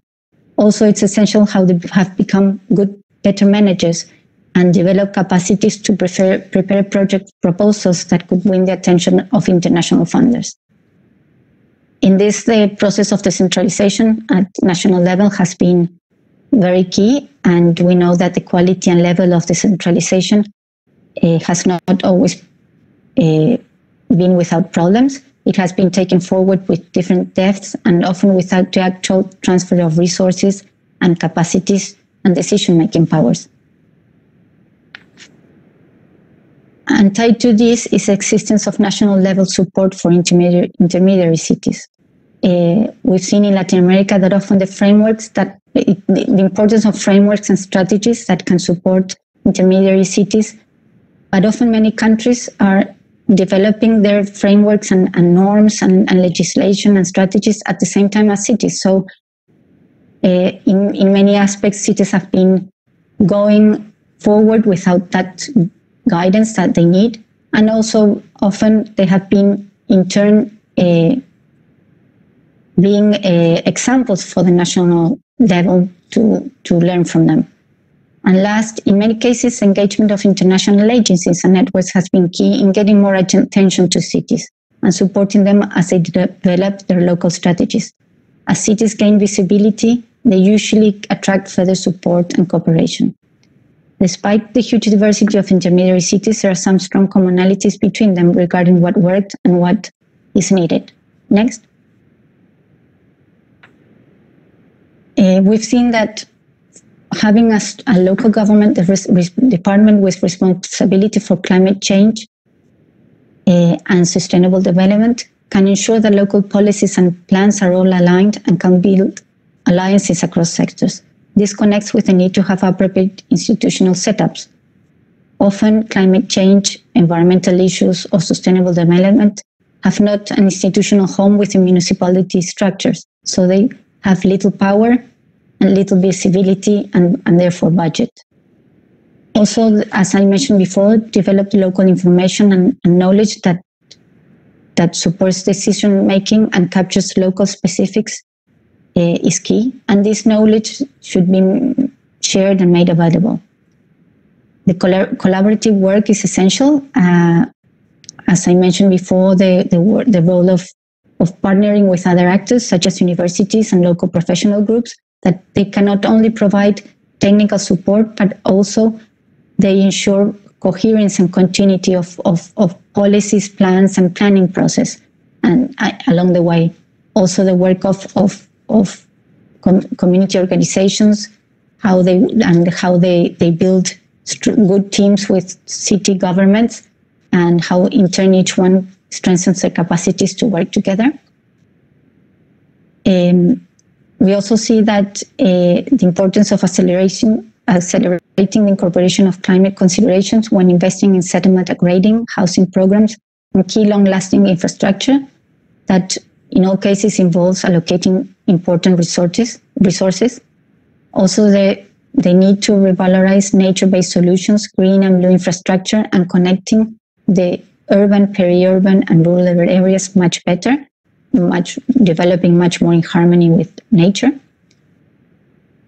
Also, how cities have been very good in developing flexible local funding structures, so they could start working, not tapping resources at different moments depending on their needs. Would it be more to the very concrete daily needs, but also more to long-term planning? And last but not least, the opportunities generated by regional and international networks and alliances, as these have shown that they strengthen local capacities, they visibilize intermediary cities in discussions, and as they become players in national and international arenas. And thank you.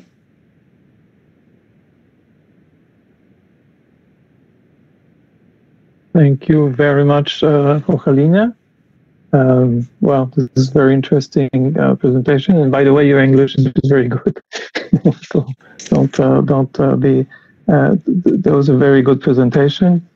Again, the word I hear the word collaboration. So this is very important. You talk about the capacity to generate resource within the cities. And I think the last presentation will talk a bit about this. It's another on asset management. So that is also very key. Attracting the attention of international agencies or donors or other experts also in terms of transfer of knowledge, capacity building. I think this is very important. Thank you very much for this presentation, and I'll go to the next one because we don't have too much time. Unless I wanted to ask if anyone, maybe even among the first speakers, if they have a question, maybe I could do that. Or you may have a question, Rogelina. So, are there anyone among the speakers who want to ask questions in the first to the first panelist? So I don't see. Okay. Well, thank you very much, then, and then we'll continue now with the next speaker, panelist. I just want to let you know that.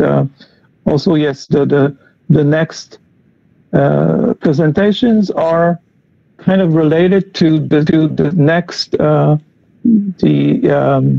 webinars, and then also the or trainings that we will hold in the coming weeks and months. So we have like 3 presentations left. So those 3 are kind of really directly linked to the next webinars we will have over the next weeks and months. So I will call Mr. Sang-Yong Park. He's a principal researcher, Korea Mekong Water Management Collaboration Research Center, K-Water. And he will talk about smart city development in South Korea. And I would like to give you a bit of background. Mr. Sang-Yong Park is a specialist in integrated water resources management and water diplomacy. He has worked for Korea Water Resources Corporation, K-Water, since 2004, after receiving a PhD on urban engineering from the Changbuk National University in the Republic of Korea. He worked for the Asia Development Bank and in Indonesian Residence Mission as a water resource and project management specialist on the technical assistance projects, enhanced water security investment project, and flood risk management for selected river basins project in Indonesia. He also served as a team leader and GIS non-point source specialist of ADB TA, technical assistance, I guess, for decision support system development for Indonesian Citarum River Basin. He served at Korea Water Forum for 4 years, between 2011 and 2015, as an executive director, and he was involved in more than 100 advocacy activities and policy dialogues, which includes 3 successive World Water Forums in 2012 in France, 2015 in Korea, and 2018 in Brazil. And then as a principal researcher of K-Water, he participated in various national and international projects in the field of international water resource management, water quality preservation, and smart water management. Currently, he's working at the Korea Mekong Water Resource Management Collaboration Research Center, which has founded to promote the mutual collaboration among the Republic of Korea and the Mekong region states on the water resource management field. He's leading the smart water management application in the ongoing Key Korea City project, supported by the Korean Ministry of Land, Infrastructure and Transportation. So Dr. Sang-Yong Park will pass you the mic. You already have the camera with you. So thank you very much for your presentation. Go ahead, please. Okay, thank you, Jim. I would like to share the concept and progress of smart city development in South Korea on behalf of Korean Ministry of Environment. Okay, next, please. According to the economic theory, the quality of service is inversely proportional to the distance, and also the price of service is proportional to the distance. But how will it be with the digital transformation and pandemic situation? Next, please. The paradigm of city has been constantly transforming even now. The concept of green city has long history, and the city development has been converged with various contemporary fields such as sustainable development, climate change, and inclusive growth. Now the paradigm is as smart city. Next, please. Recently, Korean government released Korean New Deal policy for the responding measure toward post-corona and new normal era. The keyword is Digital New Deal and Green New Deal, which is national strategy for a great transformation to share national development strategy to support countries' recovery from the pandemic crisis and lead a global action against structural changes with the international community. Next, please. The smart as well as green city is the key strategy of Green New Deal in Korea.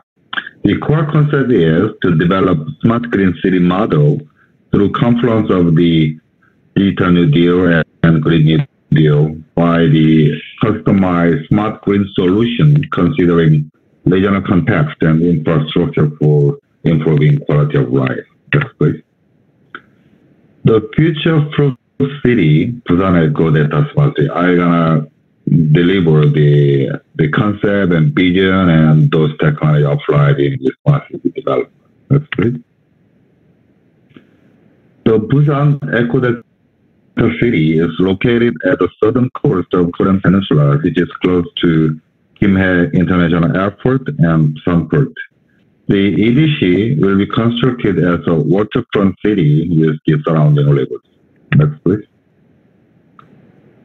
The smart city as a national pilot city started year 2017, and now we are preparing the demonstration and pilot operation. Next, please. The total area is 11.7 cubic kilometers for a population of 76,000 people for 30,000 households. Next, please.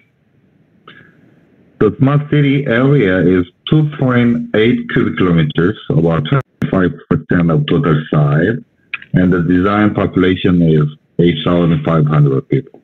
Next, please. The vision of EDC is an innovative, growing global city that takes the future life forward by converging nature, human, and technology. Next, please. The core value is fostering the technologies of the fourth industrial revolution and improving the quality of life. Next, please. This slide shows the key area of development in EDC.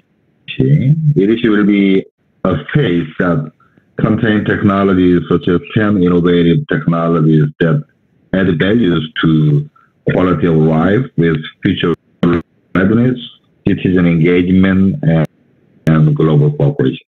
Next, please. The 10 innovative technologies improve quality of life within EDC are life innovation with robot, smart water, and smart healthcare and mobility and etc. Next, please. EDC will be developed developed as a water specialized city from the urban design phases, considering waterfront eco-city design and urban water cycle restoration. Next, please. EDC will create a global urban brand and improve the quality of life of citizens by leveraging water and waterfront. We will develop as an attractive, people-oriented city which connects nature, people, technologies, utilizing the potential of Semulmori, which means the three labor made come from the place. Next, please. The paradigm has been shifted from urban greening to the water circulation of the entire city. EDC will apply restoration of the unconnected water circulation and create a water specialized city. Next, please.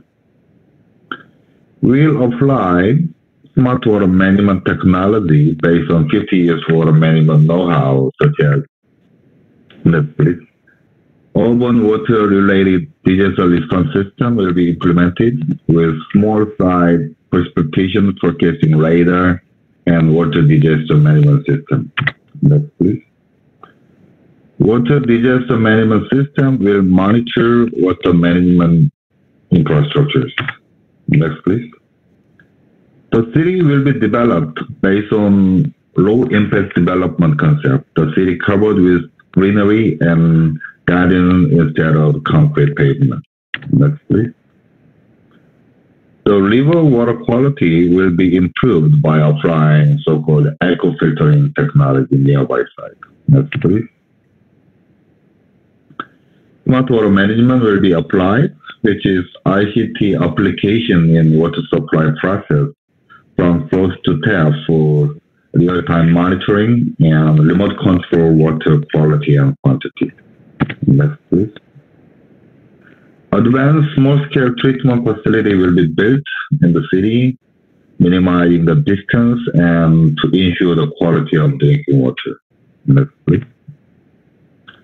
Wastewater will be reused for cleaning, in-stream water, and for water park by the water recycling. Next, please. And lastly, the hydrothermal energy will be introduced, which will cover the heat sources from river and lake and will be used for heating and cooling or a hot water supply to the building.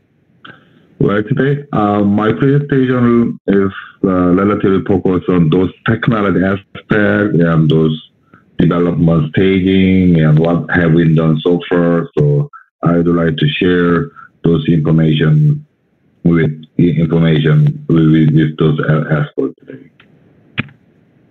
Thank you. Thanks for listening. Thank you very much for telling us,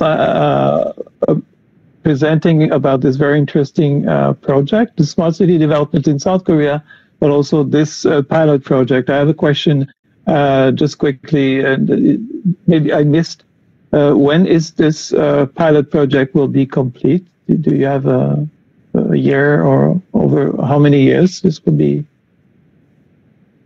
Well, we have initiated this project year 2017, and now we selected the Incheon agency. So it will take about year 2000. Let me check it. So it's already well advanced. Yeah. We just initiated. We finished the master plan and we selected the Incheon agency. Okay. So it will take a few years. Well, I mean, thank you very much for. Maybe. Yeah. Thank you so much for this. And then, as I mentioned, people will have the opportunity to hear more about it because we'll have a full webinar on smart city development, not only in Korea, but of course that we will have the opportunity to hear more about this project in the next forthcoming webinars in the coming weeks or coming months. So thank you so much for this presentation. We don't have much time, so I will go quickly to the next presenter. So Mr. Kasunshige Endo, Director of the United Nations Center for Regional Development in Nagoya. And the theme will be climate change, smart city and resilient city, SDG monitoring and evaluation tools. Again, this is also connected to the some webinars we will hold in the near future. So just a few words about Mr. Kasunshige Endo. He assumed the position of director of the UNCRD, UN Center for Regional Development in Nagoya, since August 2018. Prior to this, he was Deputy Director General of the Great East Japan Earthquake, which happened in March 2011, as you know. The reconstruction projects in the Iwate Office, the construction agency, the Cabinet Secretariat. He joined the Ministry of Land, Infrastructure, Transport, and Tourism in 1990. Following his graduation from the Kyoto University, he had the Masters of Transport Engineering. His career in Japan covers more than 10 engineering positions at the government headquarters, the National Highway Management Offices, and local authorities. He transferred to the Japan International Cooperation Agency and the World Bank as senior highway engineers, transport, and ICT global practice in the African region between 2012 and 2015, and has had various experience in international development projects. He's a certified professional engineer from Japan and the APEC engineer. So, Mr. Endo, I will give you the mic. Welcome, and thank you very much for your presentation. Please go ahead. Thank you, Mr. Dragon. Can you hear me? I think it's okay. We see you. We see your slides, so everything is fine. Thanks. Okay. Thank you for opportunity. My presentation in the important Mayors Forum. Ladies and gentlemen, my presentation is climate change, smart and resilient cities, SDG monitoring and evaluation tools. So first, briefly talk about our organization, UNCRD. We are just like UNOSD in Korea, belonging to the UNDESA. We located in Nagoya city in Japan as the third largest city. So our main areas of work is the smart city, EST 3R, DRR. So please put those terminology in your heads while I use those terminology again and again in my presentation.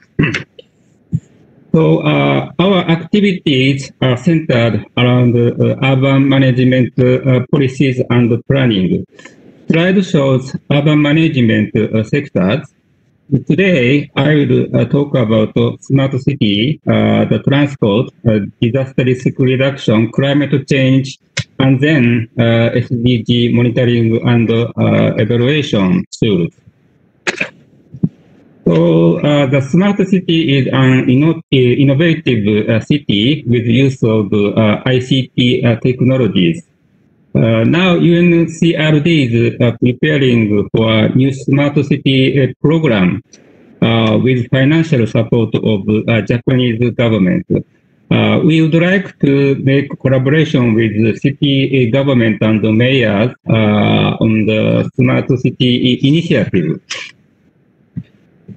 So the smart city fundamentals are integrated approaches through smart ICT technology. The slide shows key sectors that should be managed in an integrated manner. UNCRD supported cities and countries in managing some of the key sectors. Those are disaster risk reduction, transport, EST, or 3R, waste management. The first DRR sector, UNCRD works as a secretariat of a high-level expert and leaders panel on water and disasters called HELP. So HELP organize high-level meeting twice a year, shown in slide, to support countries in strengthening disaster prevention and disaster awareness preparedness. Chairman of HELP is Dr. Han Sun-soo, a special envoy of UN Secretary General for Disaster Risk Reduction and Water. He is a former Korean Prime Minister. So slide shows most recent activity. So that's the online conference, water-related DRR and COVID-19. So those are facts we discussed. So for example, the bullet point 3, DRR emergency responses and the COVID-19, the healthcare responses do not go together and competing. So then the bullet number 5 HELP launched principles to address water-related disaster risk reduction under the COVID-19 pandemic. It was launched in May this year. So the next month in Japan, flooding disaster occurred in June. So the principles helped the local region. So you know the global action help local disasters. So this slide shows the discussion on climate change by HELP. So for example, the disaster risk reduction. I skipped this. So for example, more data and data tools for risk assessment needs to be deployed to identify and prioritize actions. So those discussions contribute to climate change actions. So next, the transport sector, shown in the slide, UNCRD organized the EST Forum, a transport conference every year in some of Asian cities. So EST support countries and cities in Asia in transport policies and projects. Last year, Vietnam, Hanoi hosted EST Forum. The forum title was Smart City. So in the end of the forum, member countries and cities adopted Hanoi Declaration on Smart City through EST solution. So this is the most recent activity of the EST Transport Conference. The title is Transport in the Aftermath of COVID-19. So that organized the last month. For example, how can we build back better the public transportation system after aftermath of COVID-19? So those are facts we discussed. Participants shared experiences and lessons. So it means, I believe, global level discussions will help local problems. So now we are working on new EST declaration. Target year is 2030. So 6 goals are proposed. The goal 1 contribute to the climate change action. That's environmental sustainability, low carbon cities. My first message is global action and discussions in key sectors are very essential for smart cities. So now I move on second half of presentation. That's the monitoring and evaluation tools for SDG local actions for local city government. So I just talk about the project background from perspective of local trend. So, for example, in Japan, 80% of local government are doing something to achieve SDGs. So the next also background from a global trend. So global interests are now on the implementation and evaluation monitoring. So then the voluntary VLR is so somehow moving. So the development of evaluation indicators are very important for local government. So therefore, UNCRD launched the project to develop a monitoring and evaluation tool. UNCRD works to develop a mechanism to monitor, evaluate the SDGs implementation. So the tools enable local government to evaluate, visualize output and outcomes of their SDG activities. So then this is our partner organization. We work with the Nagoya City and Toyota City, and also the private sector, the top companies, and S3 Japan and Nippon Engineering Consultant. This project is the partnership project. So please look at our project overview. The tools are divided into three: the data collection tools, and then the evaluation tools, and then information dissemination tools. So the detailed activities are shown in this slide. So the first bullet point combine the statistical data with the big data, for example, participatory data collection technology. And also we evaluate the current status of the local government. We did a case study with Nagoya City and Toyota City. And then the basic guideline of evaluation and the monitoring tool will be compiled for the local government. So expected impact will be the result of monitoring and evaluation will be easily reported on an annual basis and visualized the online. So the tools will be utilized in any countries and cities.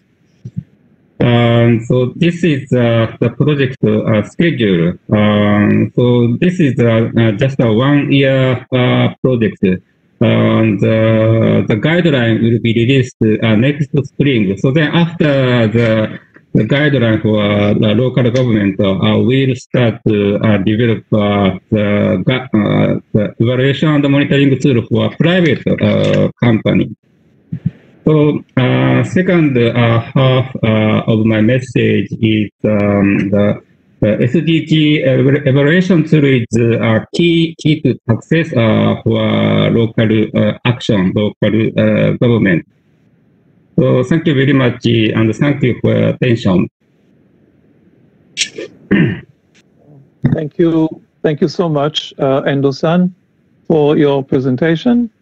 Actually, you presented on two teams, the climate change and smart city and resilient cities, and the SDG monitoring and evaluation. So these two teams will be presented in webinars specifically on each one on those teams. So in the near future, thank you very much for this presentation. I will go quickly to the last presentation. So while we had one person presenting on two teams, now we'll have two persons presenting on one presentation, making one presentation together on the theme of managing infrastructure assets for sustainable cities. This is something that we discussed a bit earlier. We have Ms. Caroline Lombardo, Chief International Tax and Development Corporation Branch, and Mr. Daniel Platt, Economic Affairs Officer at the Financing for Development Office, the UN Department of Economic and Social Affairs, UNDESA. And so again, the title is Managing Infrastructure in Assets for Sustainable Cities. I'd like to give you the background of Ms. Lombardo and Mr. Platt. So Ms. Caroline Lombardo serves as a chief on the International Tax and Development Corporation branch in the Financing for Sustainable Development Office of the UNDESA. She leads the UN teams that provide tax policy and capacity building support on tax and domestic resource mobilization. And that provides to the Secretariat, to the UN Committee of Experts on International Cooperation in Tax Matters, and to the Development Cooperation Forum. Ms. Lombardo previously served in the Strategic Planning Unit at UNDESA and had an earlier tour in the Policy Planning Unit of the Executive Office of the Secretary General. She did a postdoctoral fellowship at Yale University, where she helped design and launch the program in Grand Strategy and its multidisciplinary graduate course addressing large-scale, long-term strategic challenges of statecraft, politics, and social change. Ms. Lombardo was a British Marshall Scholar and holds a doctorate and master's in international history and politics from University of Oxford and a bachelor's degree in ethics, politics, and economics from Yale University. I will also introducing Mr. Platts. Daniel Platts works also at the Financing for Development Office of the UNDESA, where he currently coordinates technical assistance and capacity development work on infrastructure asset management for local and national governments. He has over 20 years of experience with UN intergovernmental processes, research in analytics and technical assistance in support of the implementation of the UN Development Agenda, including the SDGs, Sustainable Development Goals.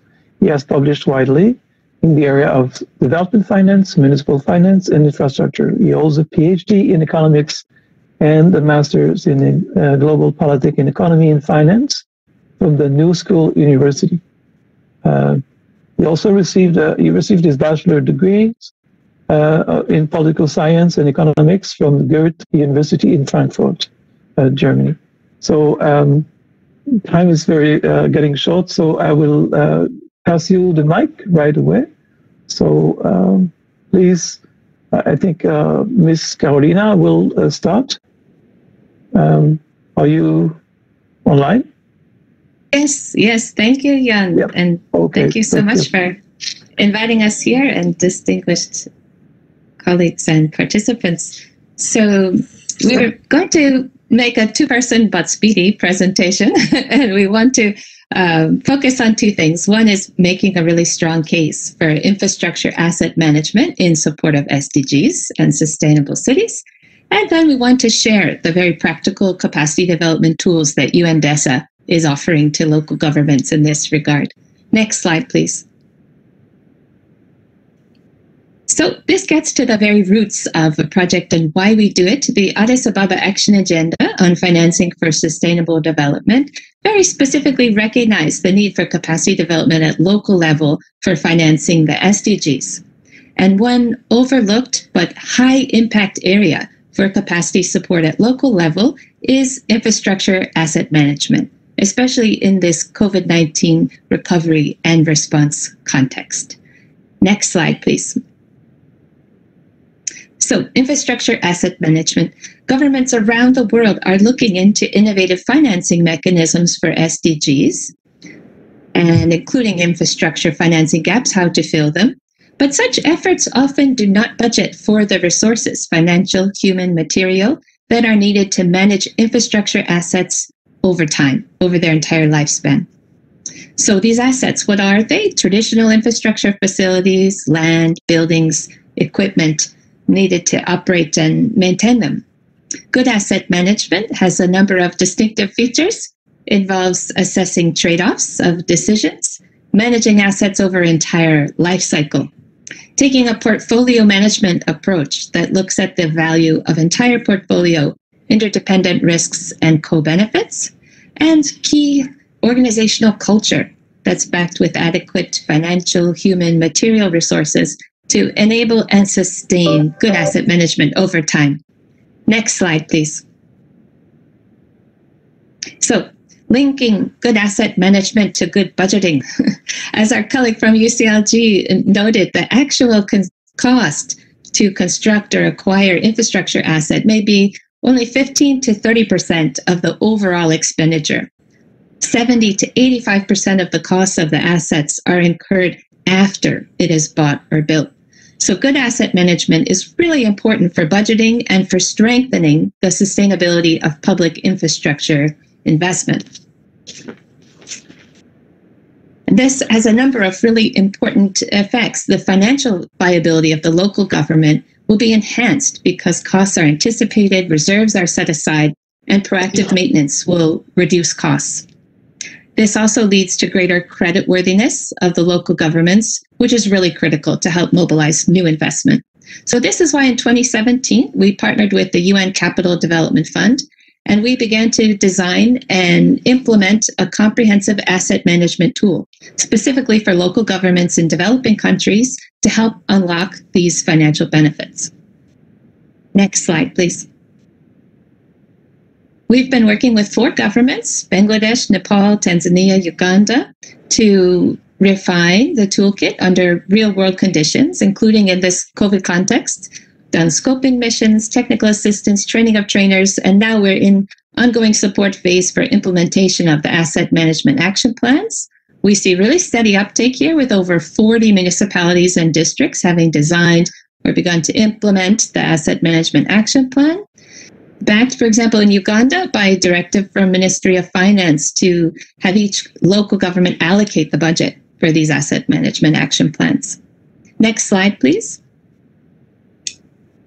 And so here we come to a handbook where we bring together the lessons learned from the 4 years experience in the field so far. And I'm going to hand over here to Daniel, who's going to take you through the handbook and the practical tools that come with it. Over to you, Daniel. Thank you so much, Caroline. Thank you, Jean. Thank you, everyone, for giving us the opportunity to present this work. So the Handbook on Infrastructure Asset Management is really an exciting new compilation of toolkits that we can offer local and national governments around the world. It is almost done. We will officially launch it mid-January, and it consists of 2 parts. The first part is called Fundamentals, and here we really introduce everyone in very straightforward, direct, and easy to digest language, we hope, to the concept of asset management, to the importance of having a framework for asset management that is rooted in community needs, through concrete tools that we've developed, and I'll talk about those in a second a little bit more. There's one tool that we refer to as the diagnostic tool, or diagnostic tool on asset management. And the other tool we refer to as AMAPs, or Asset Management Action Plans. Caroline just mentioned those already. So these are field-tested tools that we introduce to the reader in part 1. Part 2 are what in the corporate world probably would be called the deep dives, or in focus chapters. We have really 4 deep dives of in focus chapters on 4 topics. The first one deals with the question of data. How do we know which data to collect and which data not to collect, because data collection can be resource intensive, is usually resource intensive. And how do we develop an asset management information system with that data? Data in itself is raw. It's not necessarily useful. We have to turn that into an information system. So we have very concrete, very simple ideas for cities. And we're not talking about the mega cities, the cities we've just heard about that, know all of this, right? These are probably tools that are most suitable for secondary cities and below. So we have this chapter on data. We have a chapter on climate resilient infrastructure. We have a chapter on emergency response AMAP. So this is our COVID chapter. So it really deals with how to adjust our asset management action plans to emergencies like COVID. And finally, a chapter on enabling environment. This really talks to the national government officials more than the local government officials, and talks about the regulatory legislative environment that is helpful for asset management. Next slide, please. So here's just a snapshot, and I really won't go into any detail of the asset management diagnostic tool. The way it works really is we send whoever is interested, this could be a national government, it could be local governments, will get a training in the application of this tool. If there are resources and someone can actually help the local government assess this, that's of course the preferred option. So this could either be a donor agency, this could be the UN, but ideally it would be someone locally from the central government. And the way it works is that the city first does a self-assessment that is very simple. It just sort of answers a bunch of important questions. What assets do you own? Where are they? Who's involved in managing those assets?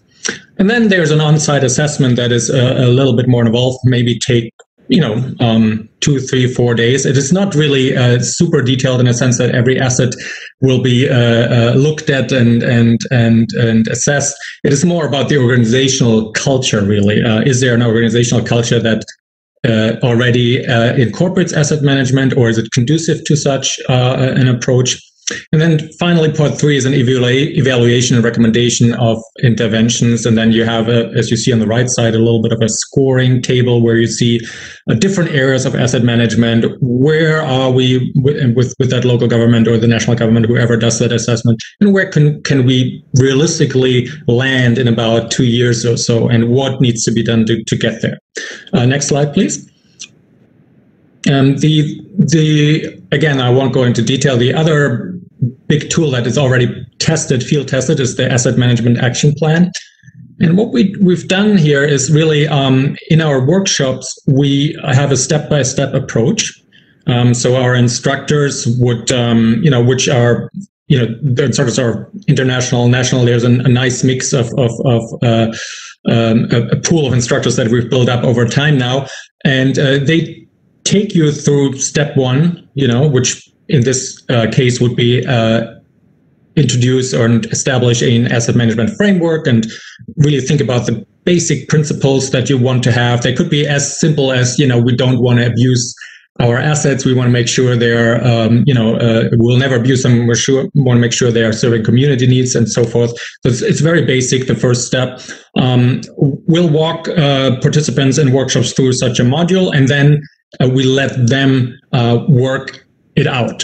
So the modules that we've been teaching on the ground are always followed by an interactive session where the different 4 or 5 people involved in asset management of a local government, mostly technical people, will work through that step and put something on paper, right? And so we have step 1 to 5. And in the end, you have identified hopefully some gaps, and you have a plan to improve asset management.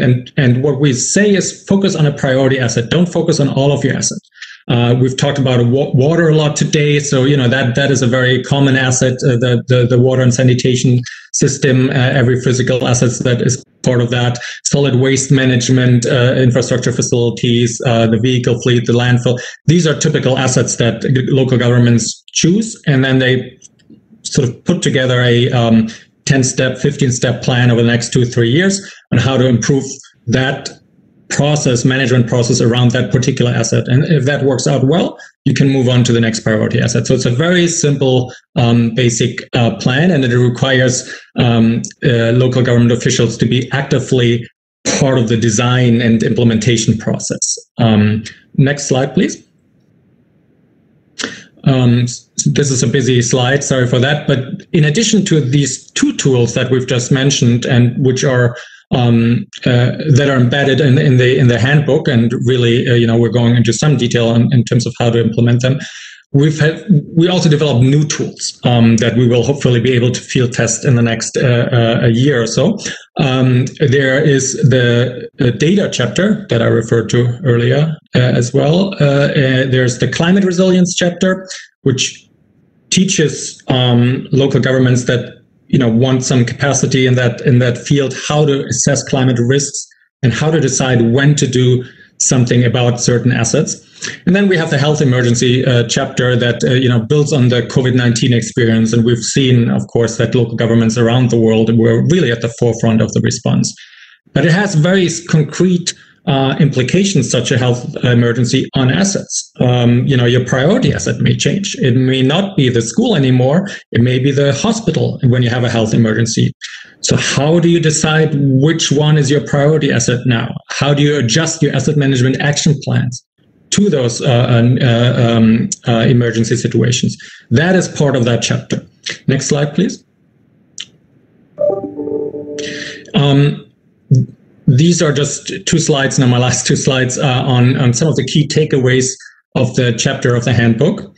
And you will all have access to this presentation, so I will not go through them in detail. But basically the key message here is that you need to approach asset management as a life cycle exercise. You really need to think about all the different phases of the life cycle and make the right human, financial, material provisions for that. And as Caroline mentioned earlier, and others too, there is, of course, this really striking insight that most of the expenditures that relate to asset management come after the acquisition phase. It's not new in any way, but it's often forgotten, right? So one of the basic insights is really that each asset has a unique set of human, material, and financial resources associated with it.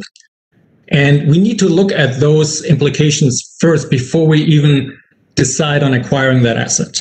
Because if we don't have the financial resources, if we don't have the human resources, if we don't have the materials locally available, investing in such an asset or building such an asset may not be the wise choice. It may be better not to do anything at all before we have an asset that fails and is eating up a lot of resources. But if we take that all into account, obviously asset management investment makes sense. We already talked about the diagnostics, the tools that we have, the dynamics. I won't go into. We in some detail go into that in the chapter. Action plans were mentioned already. I mentioned the importance to focus on a priority asset once you have an asset management action plan in place. Here are some of the critical steps. We have a template for those asset management action plans, right?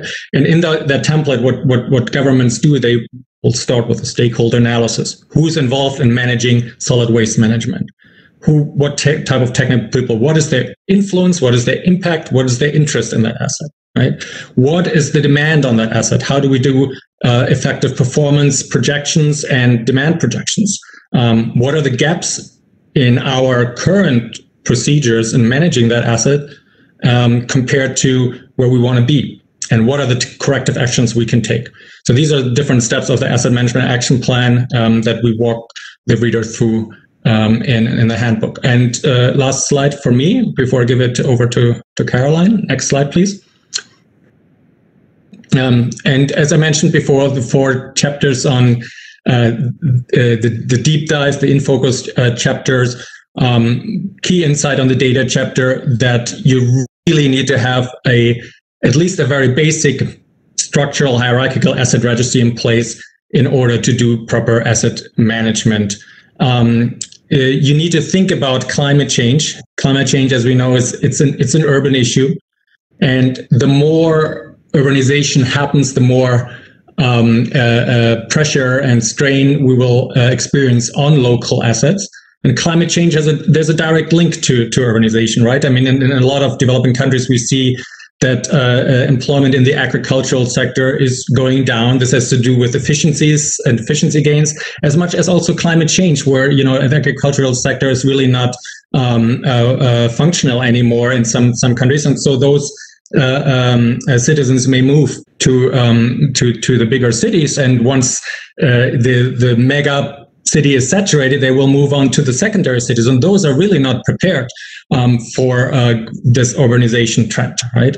And so you need to think about direct and indirect complications associated with climate change, and we do walk, as I said before, the reader through a very basic tool there in order to assess the risk and really to decide when to do something, but also when to do nothing, because not every asset is equally affected. Some assets may actually benefit from it. Most of them will not, but you have to look at each asset separately. And then lastly, the enabling environment, as I mentioned before, really important to have a asset management culture supported through the right national institutional environment.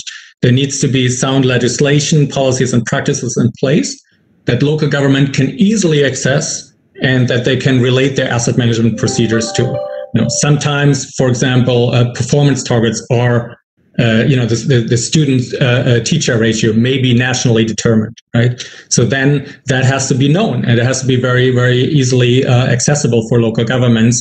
What that means, there may be some rules and regulations on the asset registry, how to build it, what data to include, how to depreciate your asset, and all these legislations and policies should be coherent and consistent. And often what we find, there's no such coherent policy in place, and local governments really have trouble to pick and choose and see what is really needed to do sound asset management and what are really the national policies to take into consideration.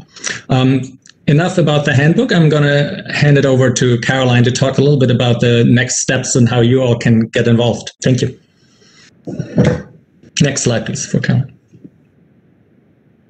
Thanks so much. So just very quickly, we're working on three things to make the handbook more accessible and disseminate it as widely as possible. First, and really important, we want to keep translating it into languages. You'll see the languages there on the screen.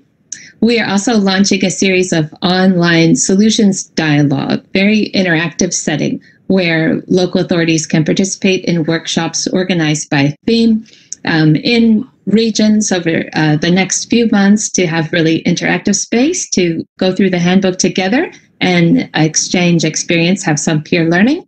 We're also building a MOOC, massive online open course. So at your own pace, in your own from your own perch, you can go through the whole handbook and into the deep dives and all of the tools Daniel just took you through. And then lastly, I want to mention we have also an informal advisory board of experts on infrastructure asset management that's helping to guide especially the MOOC, but also this wider effort and everything involved. And so we really welcome everyone in this call and in this conference, a forum, and all of your networks to please be a part of it and reach out to us. We're really keen to keep working on this. It's a major way we're looking at financing policies and tools that can really help reduce risk and build resilience for sustainable development. And the local authorities are right there on the front line. So this is why the tools are designed for you. So thank you so much. Back to you, Jean.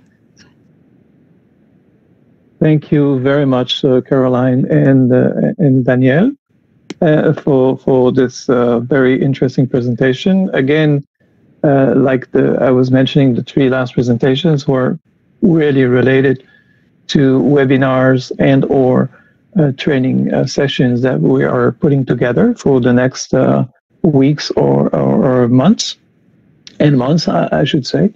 And then I want to stress that, this is very, for example, this last presentation, the asset management plan and infrastructure asset management is very complex.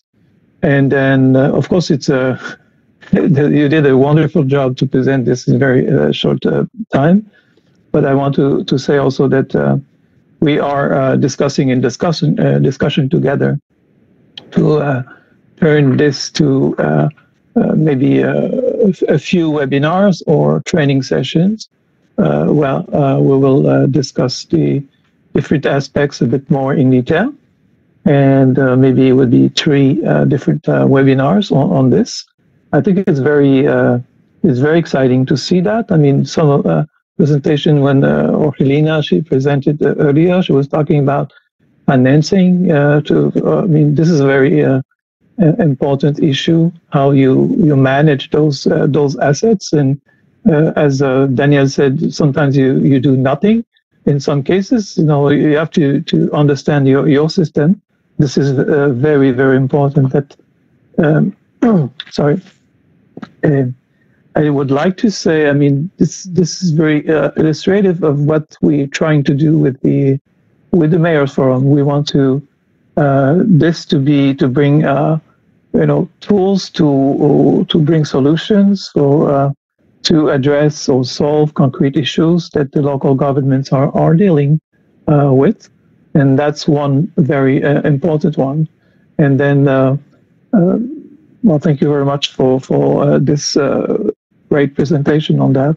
I'd like also to thank Ms. Endo-san again, because this is also technical aspects or issues that cities are also dealing with. So we will also have this webinar or 2 actually in the future with this. And of course, I'm going back to the smart city development. We heard about it today. So this is another issue or topic that we will address in the near future. I don't think we have time. I mean, at this end of the world, it's 12:30, in the morning. So we're kind of very. It's very late for us.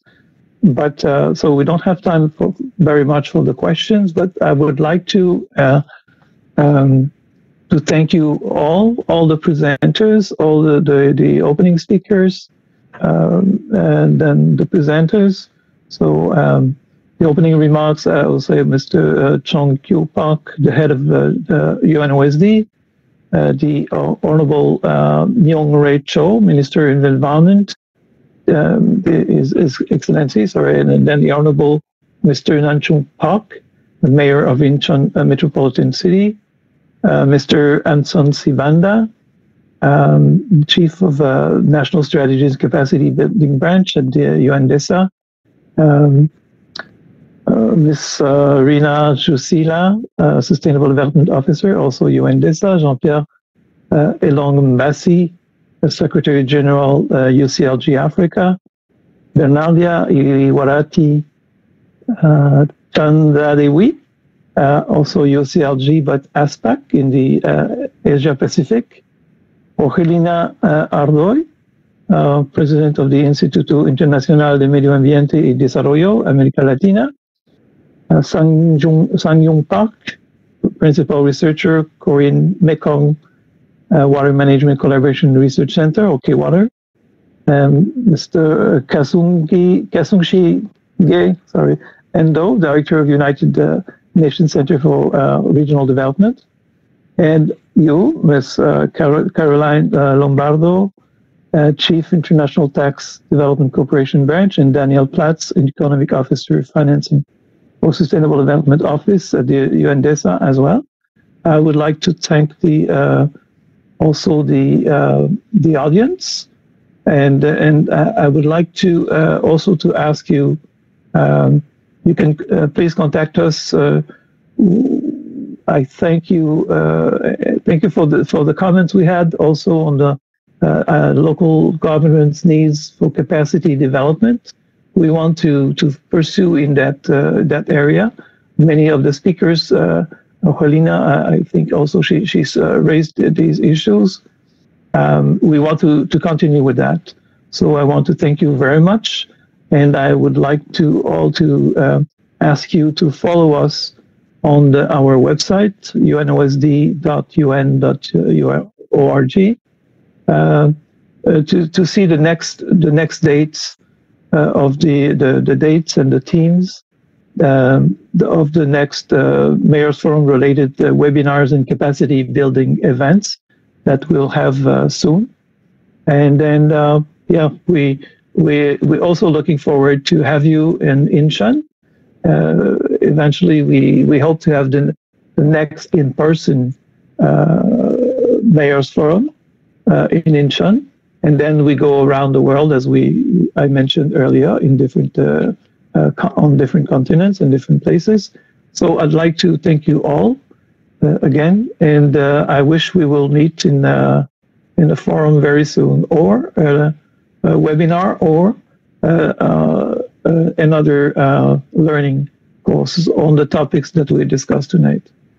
So thank you so much, and I would like to also, I wanted to say thank you for all the speakers. I said the speakers, the participants, but also the UNOSD staff who were involved in the Mayors Forum.